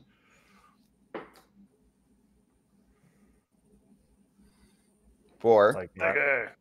And then Boston 40 saves. Man, did Lee Smith get 40 up there? Folk. Dick Raditz. What about D'Lo? Yeah, I think he got 40. Yeah, we'll do him. Sure. Derek Lowe. Derek Lowe. At the buzzer. Red. 3%. 21. Okay. 21. Nice. All right. The Also, beginning. we were talking to about that- Vegas. We were talking about Vegas, so 21. That's pretty good, right? Yeah. That's That good. is good. That is good. That's Also, the best I've seen. your first 4 or 5 picks were Jeff like Reardon crushed him. out of control. Jeff Reardon crushed him. Who's this dude? In the What did Reardon Ken get? Sanders? Ken Ken Sanders, Sanders. the legend. Yeah, was see, really most of mine fun. are in that wheelhouse of like 80s or either the 80s or guys I covered or talked to. But yeah, Ken Sanders, he had a real good season for the Brewers in like 70 or something like that. And I don't know, he used to pitch for Boston. Weird stuff to remember, man. Let's finish with this, Tyler. Just let everyone know, because I forgot. What's your famous trivia savantish thing that you've got? I'm not going to make you do this. Oh yeah, right now, you can but give me just for these guys to know. any World Series game from 1979 to now, and I can tell you with the starting pitchers, every one of them. Stop Wait, it. what? Hold on, wait. Any from 1979 till now? Yeah, You tell name me a game, whatever in whatever World Series, I can tell you. Game 3, 2005. Game 3, 2000. Oh, that was the game you hit that double to center field when Oswald was cruising, and you tied the game with that double. That was John Garland against Oswald. Yeah, he's right. Game Dude, one, he is incredible. 1994. None. That's a trick question. That's good. It would have That's been. good. It would have been like Expos. It would have been like Kenny Hill for the Expos, and I don't know, Jimmy Key for the Yankees, probably. Yes. Yeah. Want to do one more? By the way, Chad Cordero was 0.2% on the. Ooh. Oh shit! Good. You got one more? Give him one more. One more. Oh, World Series. 1993. Game 3. Pat Hinkie against Danny Jackson. The Jays won like 10-3. The speed is incredible. Paul Mahler had a home Yeah, run it's that just- day, right down the left field line off Danny Jackson. Just it was like one of the Molly. best I've ever seen. Molly, right? Molitor hit it, didn't he? Yep. Yeah, he just zipped it right down the left field line. I could literally listen to Tyler just go Long year range by delay. year on World Series games. It's insane. I can't remember anything. That place was a dump. That was my childhood, man. That's Eric too, I'm sure. Yeah. I knew that was a first big league field I ever stepped on. Yeah, dude, me too. And I remember once as a Phillies camp in like 6th grade, 12 years old. I remember standing at third base, and it was '87, and that was like Andre Dawson's big year. And I remember thinking, "Holy, this is a lot closer than you think." Like, you're a kid, you watch on TV, you think it's farther away. You get down there on a big league field, it is really close. And I remember thinking Andre Dawson could take my head off standing, 90 feet away if I'm even with the base. For some reason, I had that vision in my mind. Big league baseball is a whole different animal when you're that close to it when you're a kid. Wow. I thought Matt Lecrow was going to die at the vet one day. He was catching. We played a day game in like August, and it was a bazillion. He came in. They had to like put him in like an ice bath between innings. Finally, they're like, "All right, you got to go catch," because he wasn't going to make it. Wow. I interned there one summer. They had an old coach named Mage McDonald. He had been on the 1950 coaching staff, whatever. He was like 80. And it was like that Seinfeld skit with Mandelbaum, and he'd take all the interns and all like the front office guys out there at lunchtime at high noon in the broiling heat of the vet. And he would hit fungos, perfect fungos. He'd stand in the corner at 3:30 and he'd yell 371, and you'd run to the 371 sign and he'd get it just in stride, 408, and then you'd run to the 408 sign and you'd jump up on the fence and get it. I mean, it was just great memories. But yeah, dude, being on that turf at noon in the middle of July, that must have been something else, because it was just for an intern in shorts, but let alone playing a big league baseball game. Great for cooking breakfast on the turf, but everything else, tough. Tyler, great catching up with you. Good to see you. We'll see you out maybe in spring training. AJ and me are going to hit some camps, but appreciate you and love what you're doing with the Athletic. All right, my friends. Yeah, you guys do a great job over there. And Eric, loved your book. And AJ, you're awesome on Fox. So keep it up, guys. All right. Thank you, Tyler. Thanks, appreciate Tyler. you. Cheers. And we'll have Paul Sewald joining us in just a sec. It's funny. Who said that in the chat? Grant goes, I don't even remember last year. Seriously, I can barely think. And I went 05 because I had to think about the starters and I played that one. Tyler is a savant on certain trivia. That's why I couldn't even say the words. I was like, oh, he's got tricks in his tricks bag, but he's got tricky tricks. Level. He's tricky. Tricky tricksman.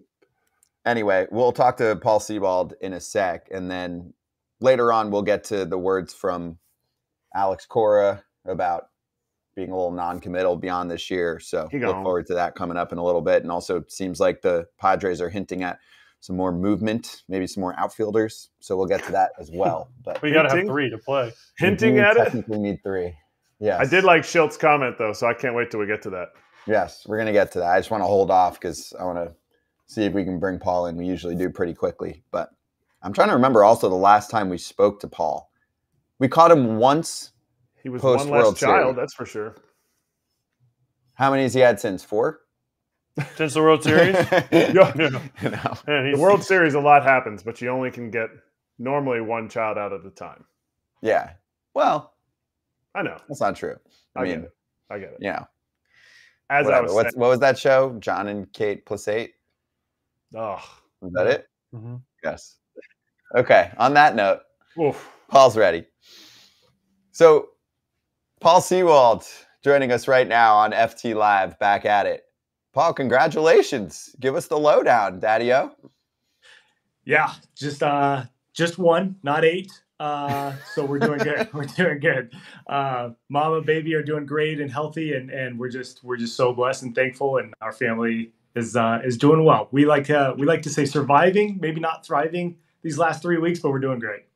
Good. By the way, dude, we always make fun of people like, if you don't look like you're in prison right now with your like prison issued white T-shirt, I mean, there's never been an interview that looks more like you turn on like, what's the show, Dateline, where they're interviewing the guy in prison? Like that is you right now with your white shirt on, the brown wall, and you're like, look, when's the guard gonna come get me?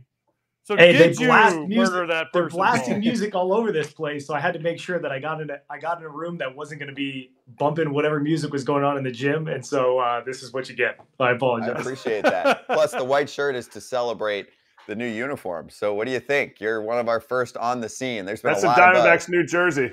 Yeah, well, just with a very tiny A right in the center is all you get. They seem fine. They seem fine. I probably would have made the letters on our names maybe a little bit bigger so you could tell who was actually playing. But the uniform seemed fine. I'm not super picky about my uniform. I'm a pitcher, so it's kind of like I don't look good in the uniform anyway. I just go out there and play, and we'll leave the position players up to that and making sure that they look good in them. Do they fit? I mean, because we were talking about, maybe there's some custom issues. You said you don't customize it too much, but do they fit different? Are they uncomfortable? Which is the biggest problem. They felt just fine for me today. We had our first day of camp today for practice was, not a big deal. I kind of felt like I could throw a ball in them, and that's really all I need. I thought the fitting was fine. I know some people, they're trying to fix the pants. Pants is kind of what most people have the most problem with. And, when you guys played, you kind of wanted bigger pants, and I still kind of have the bigger pants. But now these Gen Zers want to make sure that they have their tight pants, and maybe the tight pants aren't as tight as they need them, I guess. By the way, those hats are fire. Those hats are nice. Those like blue, whatever color those things are. Yeah, our teal. Those are teal nice. pops. Yeah. It looks good. I think everybody looked really good today at camp. I thought it was a good deal. I need you have one that, of those. and then our spring train, or not a spring training, but our BP hats this year are fire too. They did a good job on those. Really, those are one of the best uniform combos with the black and the teal and the Sedona red? Is that what they call it out there? No, we switched from Sedona red. Yeah, I don't have the special name now. I will get the special name for you before opening day, but we're not Sedona red anymore. We switched it.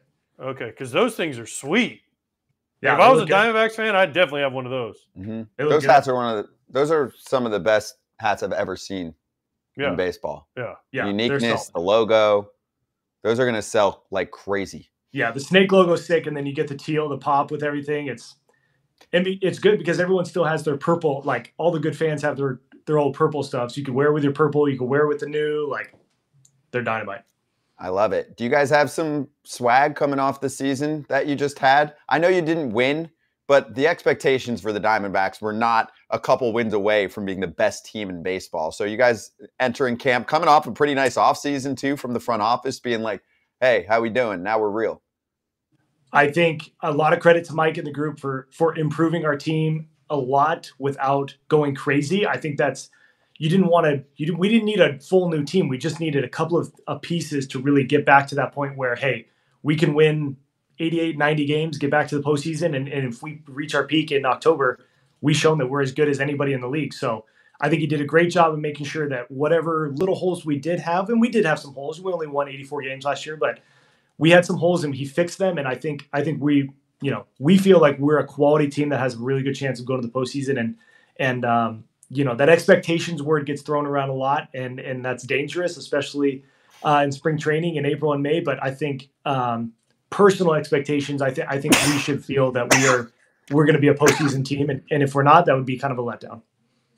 How do you guys go about it? Do you guys already have your meeting with pitchers and catchers where it's like, hey guys, this is our expectation, or is it something that Torey's like, I'll talk to you guys once everybody gets here? Yeah, our meeting today was pretty quick. I think Torey wants to make sure that he gives, the go-to speech when we have everybody here. It was just pitchers and catchers, a couple of position players sprinkled in, but you want to make sure you get the whole group. And it's going to be Torey's job, but it's also going to be some of the veterans' jobs to just make sure, that we're not complacent. I was just talking about it, that I was on a team last year that had very high expectations and was coming off a successful season. And there was complacency a little bit in camp, like, it's just camp, or then it's just April, and then it's just May. And next thing you know, on July 31st, you're out of the playoff race and you trade people. And that's a dangerous place that if we think about being the National League champs, that's where we're going to be again this year. So we need to make sure that we're not complacent. And, we're here to have fun in spring training. We're here to get healthy and get better and get ready for the season. But, we need to make sure that we're trending into March 28th, and March 28th, it is officially go time. What kind of manager is Torey? You played for him last year. Obviously, you guys went to the World Series, but is he a yeller and a screamer? Is he a rah-rah? Like when he gives his speech or he gives his meetings, is he like a flip over the tape? Because I played for him. He was a coach with the Red Sox, and he was Mr. Friendly, Mr. I want to be everybody's pal. And manager, it changes. So is he like a table flipper, or is he like the calming presence? So you know him, that he hasn't changed since his Boston days. From what I've heard about who he was in Boston, he's still, the UCLA, Southern California beach cool guy that takes everything relaxed. I think he gave us. I think we won 3 playoff series, so I think we had 4 speeches while I was there. We lost the first 9 games once I came over, and he had a speech that was a "you better fucking lock it in" type of thing.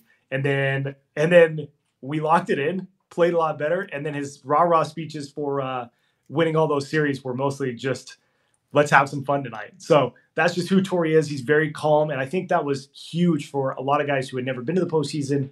To have a calming influence from him was important. That Torrey's not panicking. Our pitching coaches, our hitting coaches are not panicking. We're not going to panic. And I think that's why we were able to play, calm and relaxed, and we had no pressure, and we went out there and played that way. I was in your role back in 2014. Difference was I never played. You got in games, but I was traded mid-season from a good team that was just outside of the playoffs to another good team that was just outside of the playoffs and lost in the World Series. So I know what it's like to be in spring training wanting to win the World Series the next year. We ended up winning the World Series in 2015. What do you guys need to do? What do you guys need to do? You said, we had a few holes here and there, but what specifically to win the World Series? Not just make the playoffs, win the World Series. Yeah, we need to get to the playoffs before we win the World Series. Fair, so fair. Our goal is to make sure that we are one of the 6 teams that gets to play in a playoff series. And if we do the things that we know we can do by throwing strikes as a pitching staff, our defense is fantastic, letting our great defensive unit work, and our at-bats just be quality at-bats and create chaos on the bases, that's how we're going to win enough games that we're going to be one of those 6 teams. And that's what we need to do. We need to make sure our pitching staff is throwing strikes, letting our great defensive unit work, and our offense just get on base and create havoc on the bases. That's what the Arizona Diamondbacks do. We embrace chaos was our term in the postseason last year, and we just need to do that again. That's our key. And you needed pop, and you guys got pop, which yeah. I'm In a the big fan of. In the postseason, it's about taking one swing and scoring. It's been like that since the beginning of baseball, and it won't change. That's not who we are for 162, but we got it when we needed it. That's how we'll win the World Series again, is getting on base and creating a lot of runs, and then every once in a while somebody's going to hit a 3-run homer, and that's how we're going to win. Gino Suarez helps. Jack Peterson helps. I like some of those big boy bat Those guys pickups. hit homers. Yeah. Oh, and you played with Gino, so you see him coming through. What do you think of that move? I don't know if we had talked about it prior, but what did you think of that move? Because he's a great teammate. He's got pop. I think he was a little disappointed in the swing and miss last year, and he spoke publicly about how he's trying to work on that. I don't know how you do, but I believe in him. So what did you think of that move? So it was great. So, I get a call. I see that I have a missed call from Mike Hazen this offseason, and I was like, oh, okay, like, you got to call the GM back immediately. So I call him back, and he's like, you're not getting traded. I promise. You're not getting traded. I need to talk to you. I was like, okay. I figured you weren't trading me 2 months after getting me, but I appreciate that. So he says, talk to me about Gino Suarez. And if you would have been able to see my face lights up, obviously. Anyone who's ever met Gino knows that he's one of the best teammates anybody could possibly ask for. And so I just told him he's an incredible guy who's going to help our team dramatically. And, whatever you need to give up to get him will make our team better. And I'm just so excited that I get to be Gino's teammate again, and we get good vibes back here. And I know he was disappointed a little bit in his season last year, but Gino does not stop working to make himself better, even after contract after contract. And so that's why I know if he's concerned about it, it's going to be better this year, and we're going to get the best version of Gino Suarez possible. And that's going to be a huge help to the middle of our lineup and to the left side of our infield. Live BPs start real soon here. Who are you most excited to give just step on one and punch them out in a live BP? I'm so bad at live BPs. I got absolutely hit around the last couple of years in lives. It's so I need to try and step on the gas and see what I got. But I was getting hit pretty hard last year, and I just think this is so funny. In Seattle, they all the coaching staff gets with all the catchers, and the catchers kind of explain like, here I caught I caught this guy, this guy, this guy. Here's what I saw. And I had a double-A catcher last year who caught me at a live BP that I got, Cal took me up top. A couple people took me up top, just bad. He goes in the meeting like, yeah, I don't know. It's hard for me to say, but like Paul doesn't look good. We might, he doesn't look good. And apparently Scott Service was like, it's going to be okay. It's going to be okay. Just go to the next guy. Like, don't sweat it. Don't sweat it. But he told me that story and I was like, yeah, that was a bad day. I don't blame him for saying that was a bad day, but yeah. So live BPs and I'm not great at them. So we're going to make sure we get through them and we're going to throw in 8 games this spring and we're going to be ready March 28th. But I'm not a live VP standout by any means. That's hilarious because I've been in that situation. You're clearly not, this catcher was clearly not making the team. No. You were one of the all-star bullpen pieces that's in the back end. And it's like, I want to be honest, like it's kind of my reputation here, but he looked terrible. He didn't throw everything he threw over the plate got whacked. The story, I guess he really was like, I don't want to say this about Paul, but like, I have to say he doesn't look very good. Like I've never caught him before. He doesn't look very good to me. You should have found out about it and gone up to him over on the minor league side and be like, "Yo, bro, you serious, dude? Throw me under the bus." Sold me out to the coaching staff like that. Yeah. I'm trying to get an extension, and you're over here. Now I'm probably going to get traded. Hey, look what happened in July. You got traded. Yes, that would have been. That bubble of like, hey, it's my first spring training. To scare a kid like that would have been tough, but that would have been pretty good. I'd have liked that. That would have been. Hey, classic. we had there's some dudes that take it way serious. Yeah, like the pitcher's BP. Like I was awful at it. I broke bat after bat, and there's some guys that don't swing. They're like, oh, I'm just tracking pitches. They just watch the ball go, and I'm like, dude, right? It's the worst. As a catcher, that's like you get your ass kicked. And then one time, Paul, we had El Duque. We had El Duque in 2005. Okay. We had this young kid named Casey Rogowski, and he was like an all-state wrestler from like Michigan. He was like a 3-time state heavyweight champion wrestler guy, monster. And El Duque is just out there kind of lobbing it, and he's like, they're telling you what's coming. And El Duque didn't want the L screen, and we're like, dude, you better put the L screen up there. And he's like, no, first, and Casey hits one. And, because these young kids get up there, and this is like their shot, man. This is like, I'm showing these big league dudes what's up. And El Duque got pissed and like charged him, and we're like, "Hey, man, you don't want to charge him, dude. He will whoop your ass. He will like tie you up in a pretzel." El Duque's like, "Hey, you apologize when you hit it at me." In case this kid's like, he's like, I didn't know what to do. You said it. These guys coming into camp, they're trying to show what they can do. I've been on that side. That's you come in game ready, and you got to show what you can do. That's your best chance, especially you face the team's closer and you take them up top, or you hit a line drive back at them. That looks pretty good, but I'm not very good at live VPs, and we'll see how they go. But what about when you go down to the minor leagues? What about when they are like? What about when they tell you, "Hey, we're facing the Rangers today. We don't want them to see you," and you're like, "Hey, go pitch against the A-ball team on field 37 over there," and you just go down there, and guys are like, "Piss rod, woo, Palmer, missile." And you go, I faced 7 hitters and I gave up 6 doubles and a homer, and they rolled me over. Man, I'm glad I did that. Roll it, and you just walk off after a double. There's nothing worse. Absolutely nothing worse. No, there's no way I could get outs in A-ball. I would get absolutely ripped in A-ball. They'd have no plan, and so I would have no plan and just throw in my set. Like there's no way I could get out of the Florida State League anymore. Oh man, I did. It's crazy. We'd send our best guys down there, and they would just get whacked. Wow. Whack, and you're like, damn, because they'd come in like, I'm going to work on fastball control. And these dudes, again, this is my shot, man. I'm facing Paul Sewald. Everyone's watching the GM, the pitch, big league. Watch this, and whack. And I mean, these other teams get excited to, Man, and then they always send a catcher with you, so I'd always get sent over there too, and my ears were ringing. I'm like, there's so much noise in these loud content. Oh man, it was the worst. It was the worst. Yeah,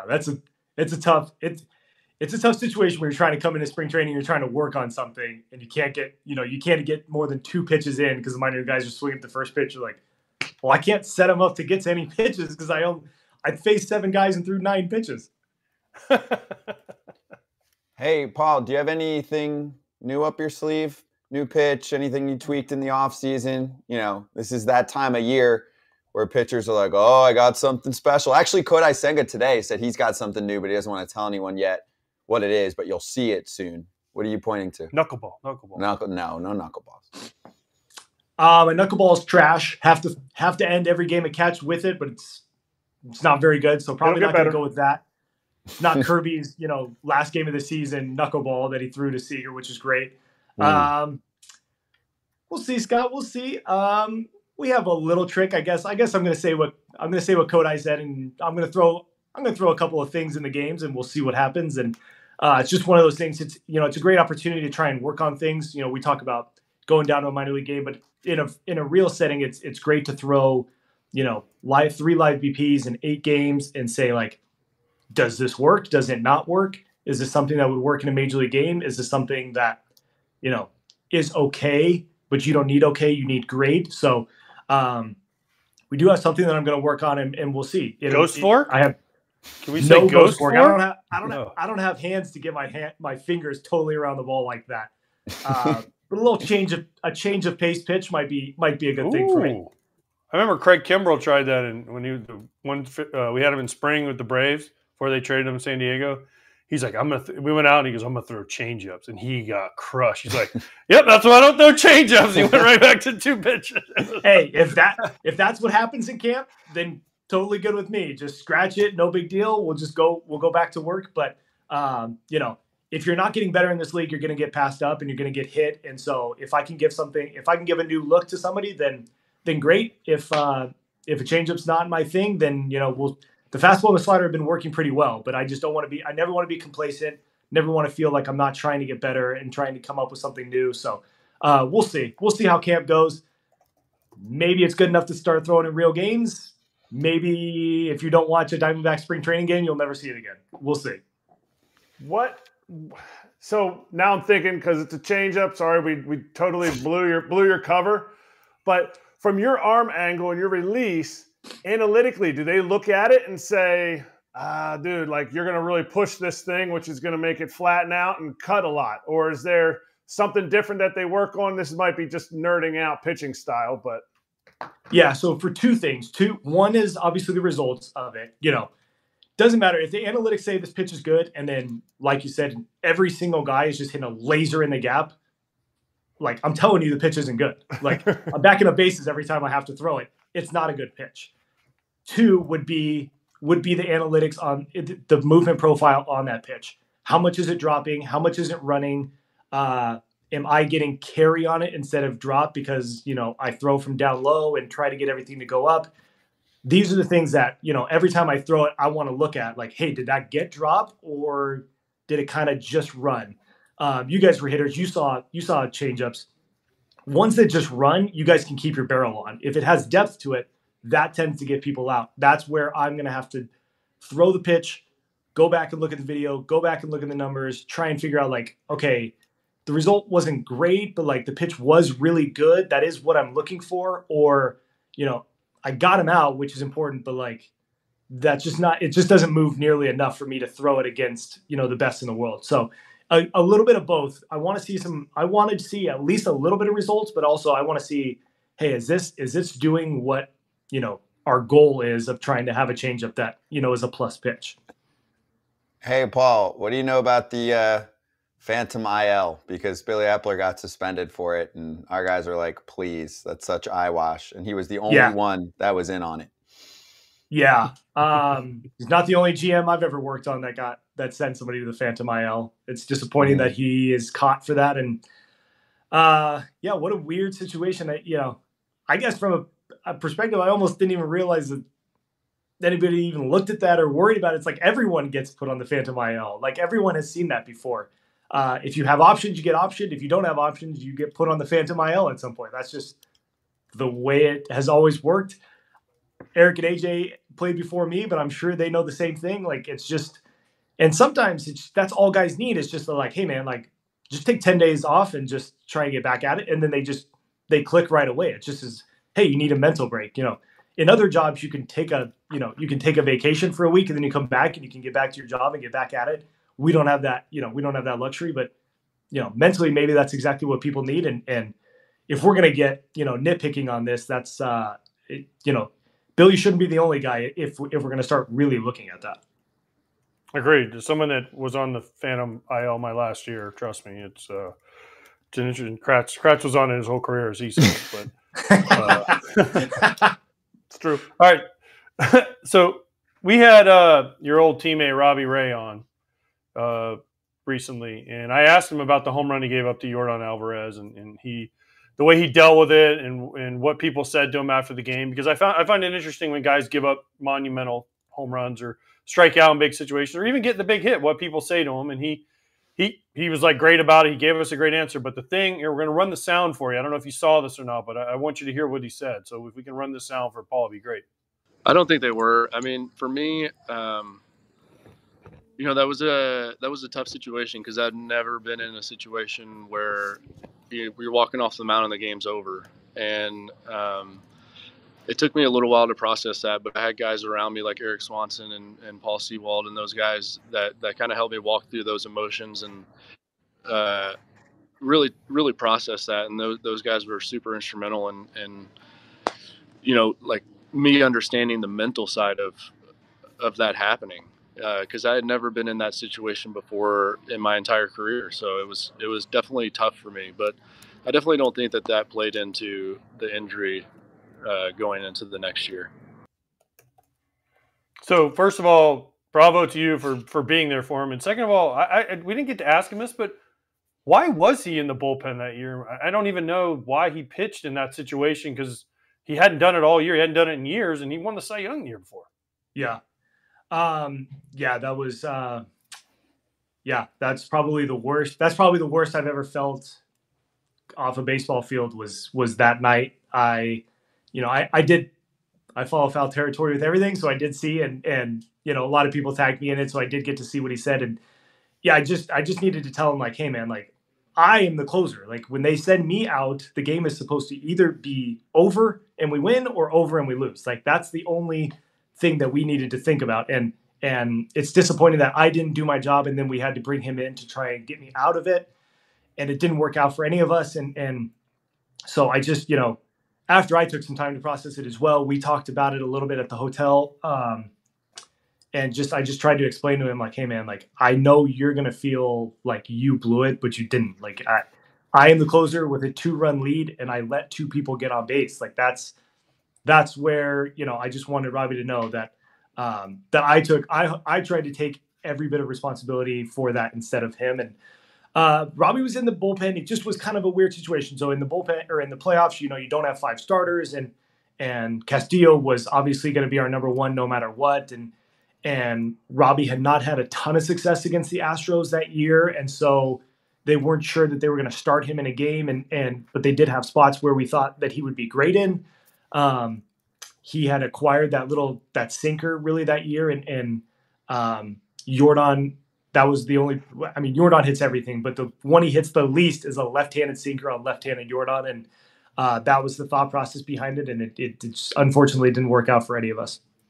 Well, I give you major props for that, and for what you said, and the way not only you handled it, the way he handled it when it was brought up to him the other day. So yeah. Way to go to you, and way to go to him. Sorry, I know it's a tough situation. Sucks, because listen, we've all been walked off.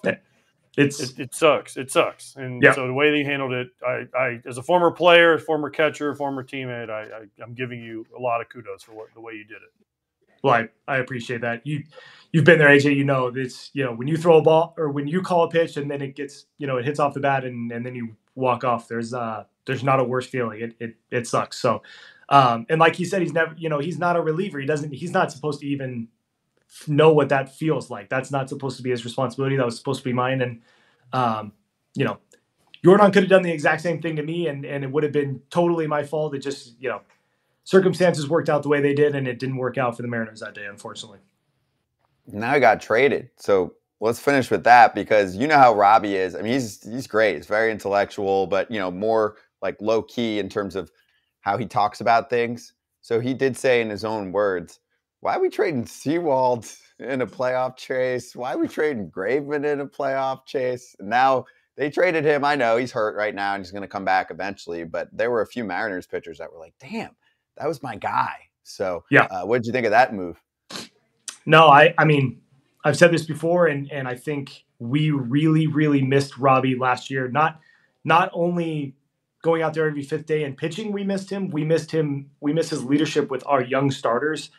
Castillo, that's not him. That's not who he is. He goes about his job, and no one's more prepared. But he's not going to make sure that everybody else is. And we just had some young guys. We have Bryce, we have Brian, who were rookies. They had never pitched in the major leagues. You have Logan and George, who are still young. They are, they're mature for their age, but they're not veterans and they don't know everything about how to make sure you get everybody settled.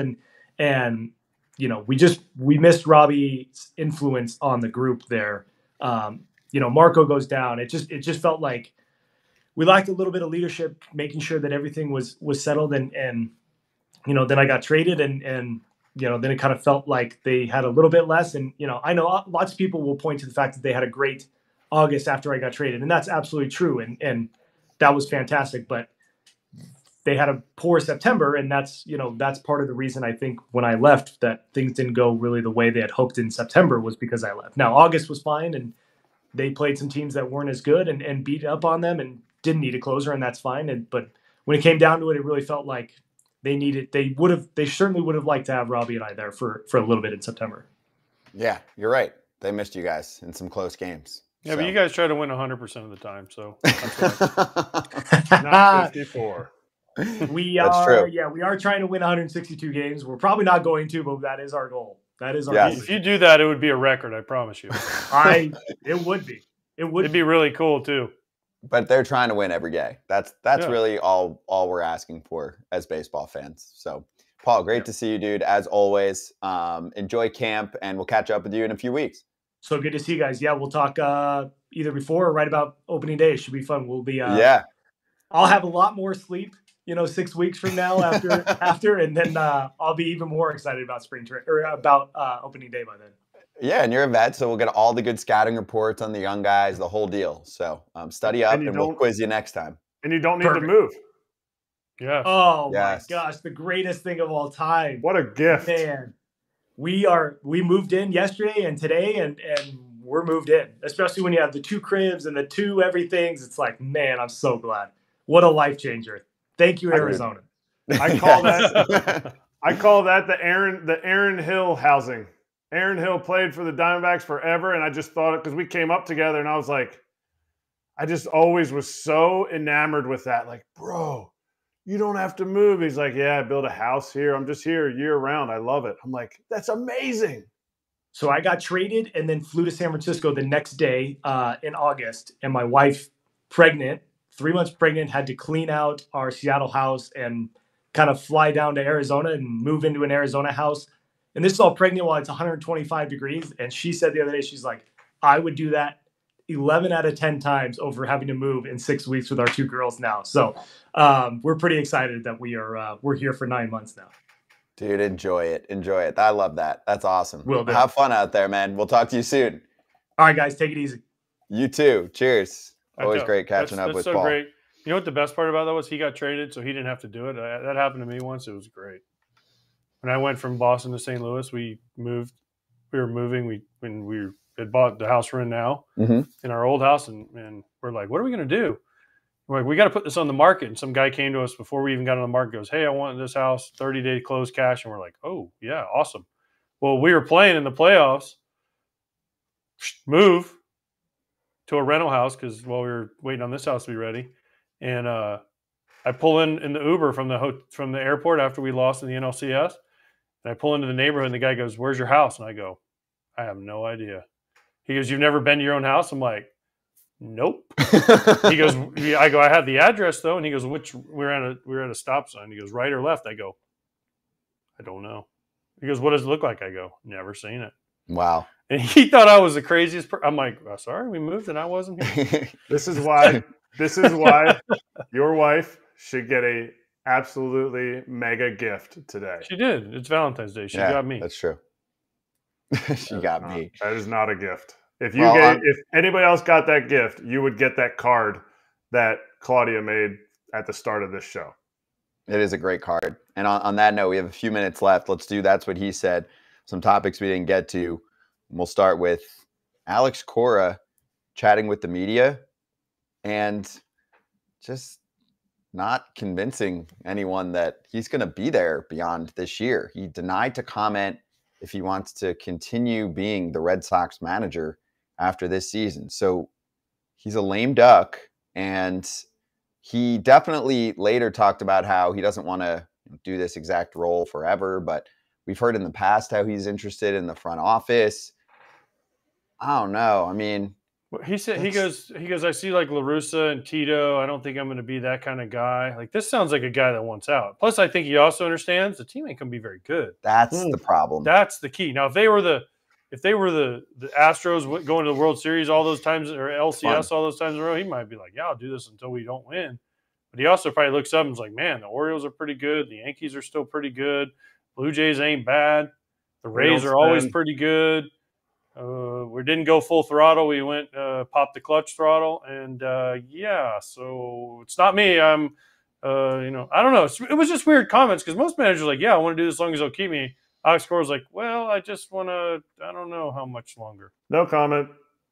Yeah. I wish he would have said, when I saw the Burns trade, that just did it for me. Between our half throttle off season and the Orioles getting better and the Orioles sale, we're fucked for the next few years. Just give me the whole thing. Obviously, I'm joking, but that does suck if you're a Red Sox fan. I mean, a lot of Sox fans love Alex.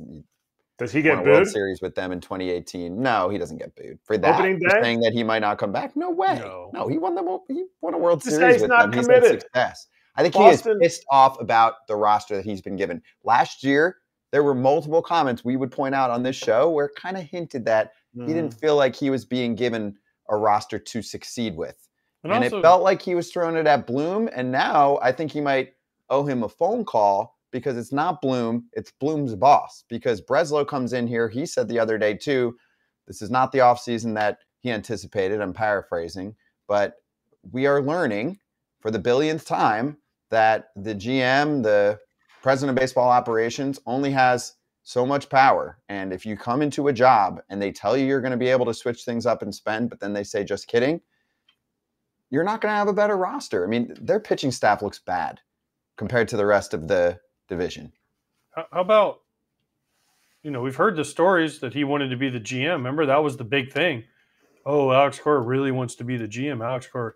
I mean, they just got a new GM and Craig Breslow or whatever, Pobo, whatever you want to call it. Mm-hmm. But man, it's like, this is kind of his way out, right? Like, this is, if we don't do well, we mutually parted ways. I mean, I love Alex Cora, so I hope it doesn't happen, but it's just weird. Again, it's just strange. Don't you think, Kratz? Wouldn't you be like, if your manager's like, I don't know if I want to do this for a long time?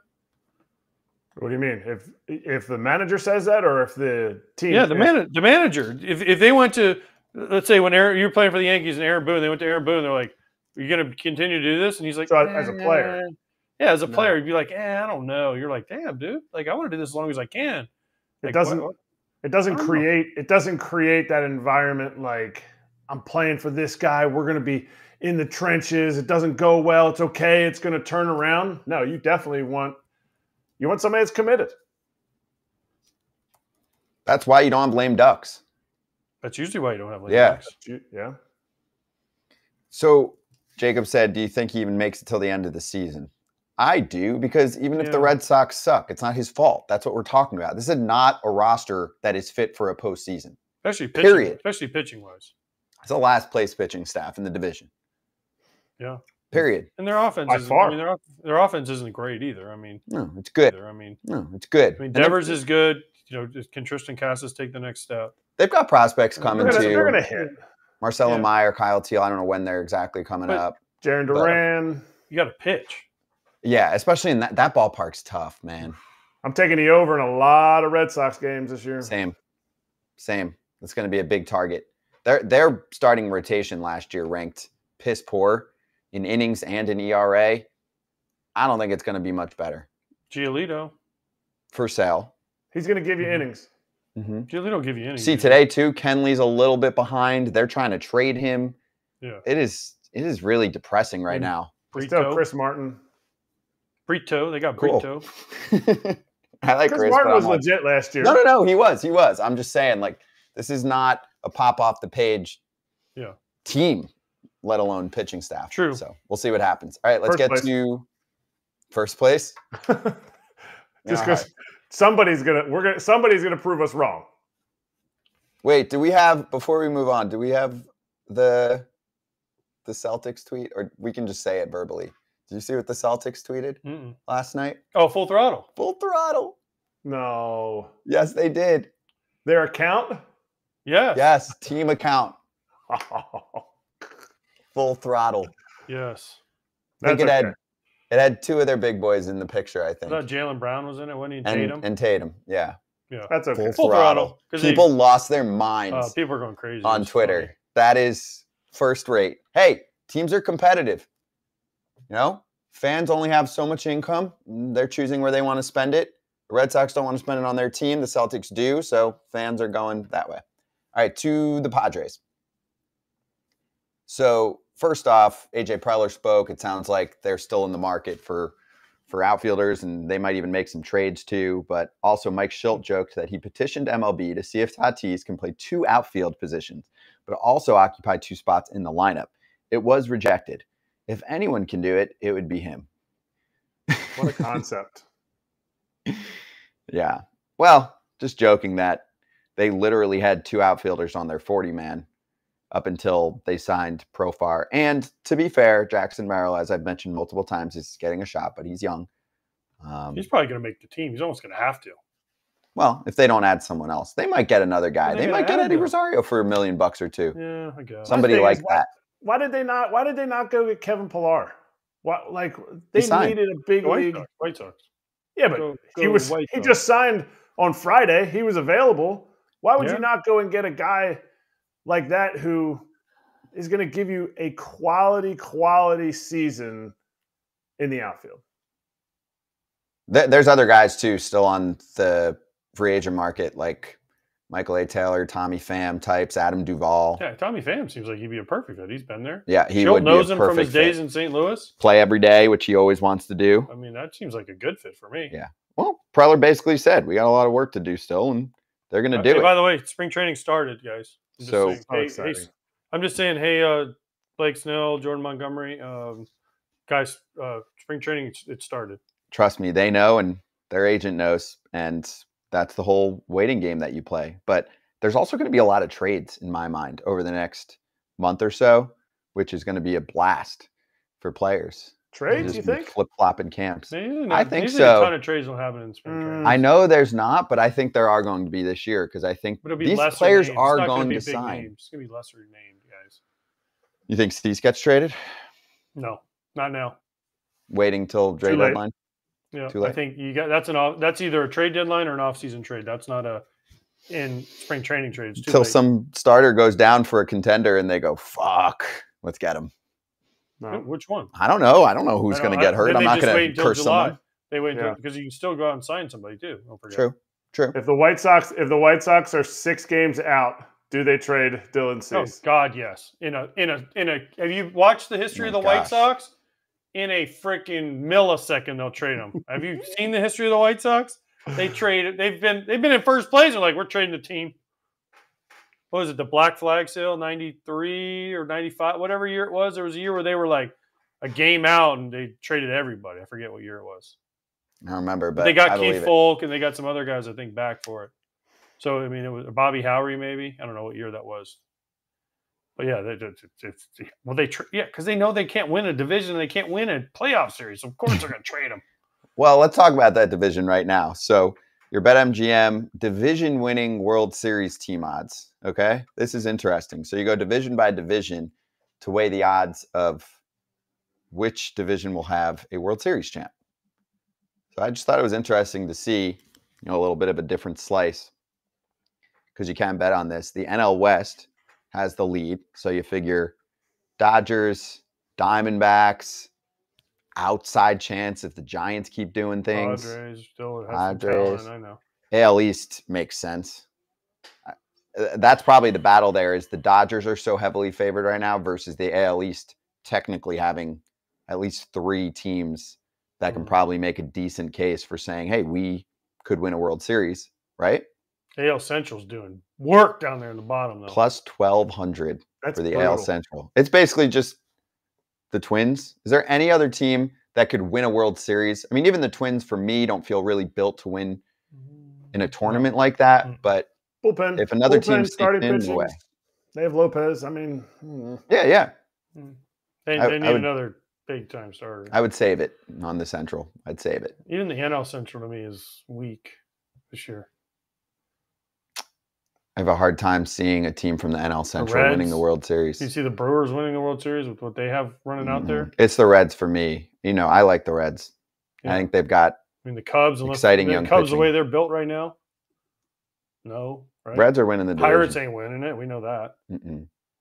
I mean, Cardinals. Would you bet on the Cardinals to win? Mm-mm. which division do you take if you're like, okay, because you look at what are the Dodgers now? They're coming out at plus 320. In the plus 300 something, yeah. So the Braves are probably at like 4 something. Would you buy down a little bit of that money and take the whole NL East over the NL West? You know what I mean? Like, you're getting good money. You're getting good. If you're going to take the Dodgers, why not take the entire NL West? Or you don't think anybody else can make it from the NL West? No, the Diamondbacks have a shot. Diamondbacks I mean, were there last year. That's a good team. They're fit That's for the what I'm saying. modern rules. Which They're division do you capable. take? Usually, though, the team that loses the World Series doesn't bounce back. Right? True. Yeah. You're Except for saying the which Royals. division do you like better with a chance to win a World Series, the NL West or the NL East? If you're going with a popularity pick, Braves, Phillies, Dodgers, wouldn't you just go ahead and I'm trying to pull up the World Series odds. Dodgers are coming out at plus 360 themselves. The Braves are coming out at plus 600. You could take the whole NL East, and now you got your Phillies in there and the Braves, and you're getting it at plus 340. Like, I love that number. Yeah, I mean, you basically get 2 teams on that, Mm-hmm. right? That's what you're getting. You're getting the Phillies and the Braves in a little 2-for-1 package. Like, if you think you're getting the most bang for your buck, you got the Mariners if they rebound, whether you think they are going to or not, the Astros and the Rangers. You take the AL West, and now you have 3 teams that, on paper, should be battling for 3 playoff spots. Mm-hmm. No, that's a good one too. I'm with you. There are 3 teams there capable, right? Everything works out correctly for the Mariners. I'm still worried about their offense, but I'm with you. All right, let's keep moving here. We have the Bet 5 get 150 instantly on the BetMGM app. You got to bet at least $5 and you'll receive $150 instantly in additional winnings regardless of your wager's outcome. It's for new users, so download the app or hit up betmgm.com. And when you place a wager in the amount of at least $5 at standard odds price after you've filled up the account, you place a bet and you will receive $150 in bonus bets regardless of the outcome of your wager. Gambling problem or concern? Call 1-800-GAMBLER.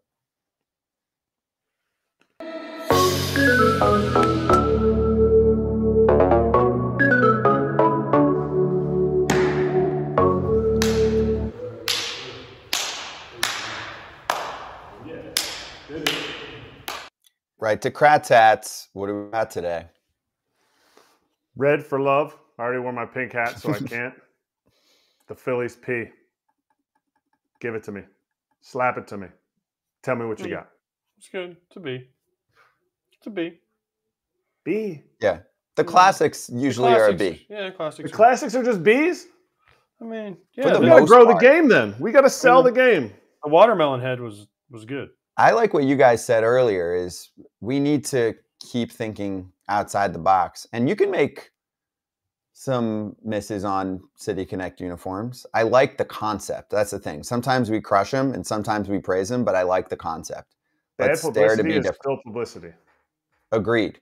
And you can always kill a uniform, right? If one comes out and people are like, this one sucks, then you get rid of it. Some people smashed the Red Sox one, the marathon one with the yellow, which I thought was super cool and stood out. And then they kept winning with it. So remember, they kept wearing it.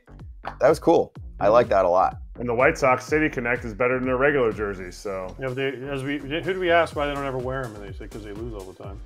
The Sox doing this? That's what they say. They're looking in the mirror too much. Like, damn. Let's check the record. It's not good in them. It's not. I mean, just in general, just across the board. Well, the whole I know. I think it was when La Russa. True.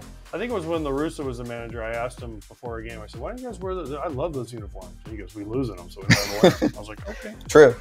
Hey, the A's have City Connects. It says somewhere west.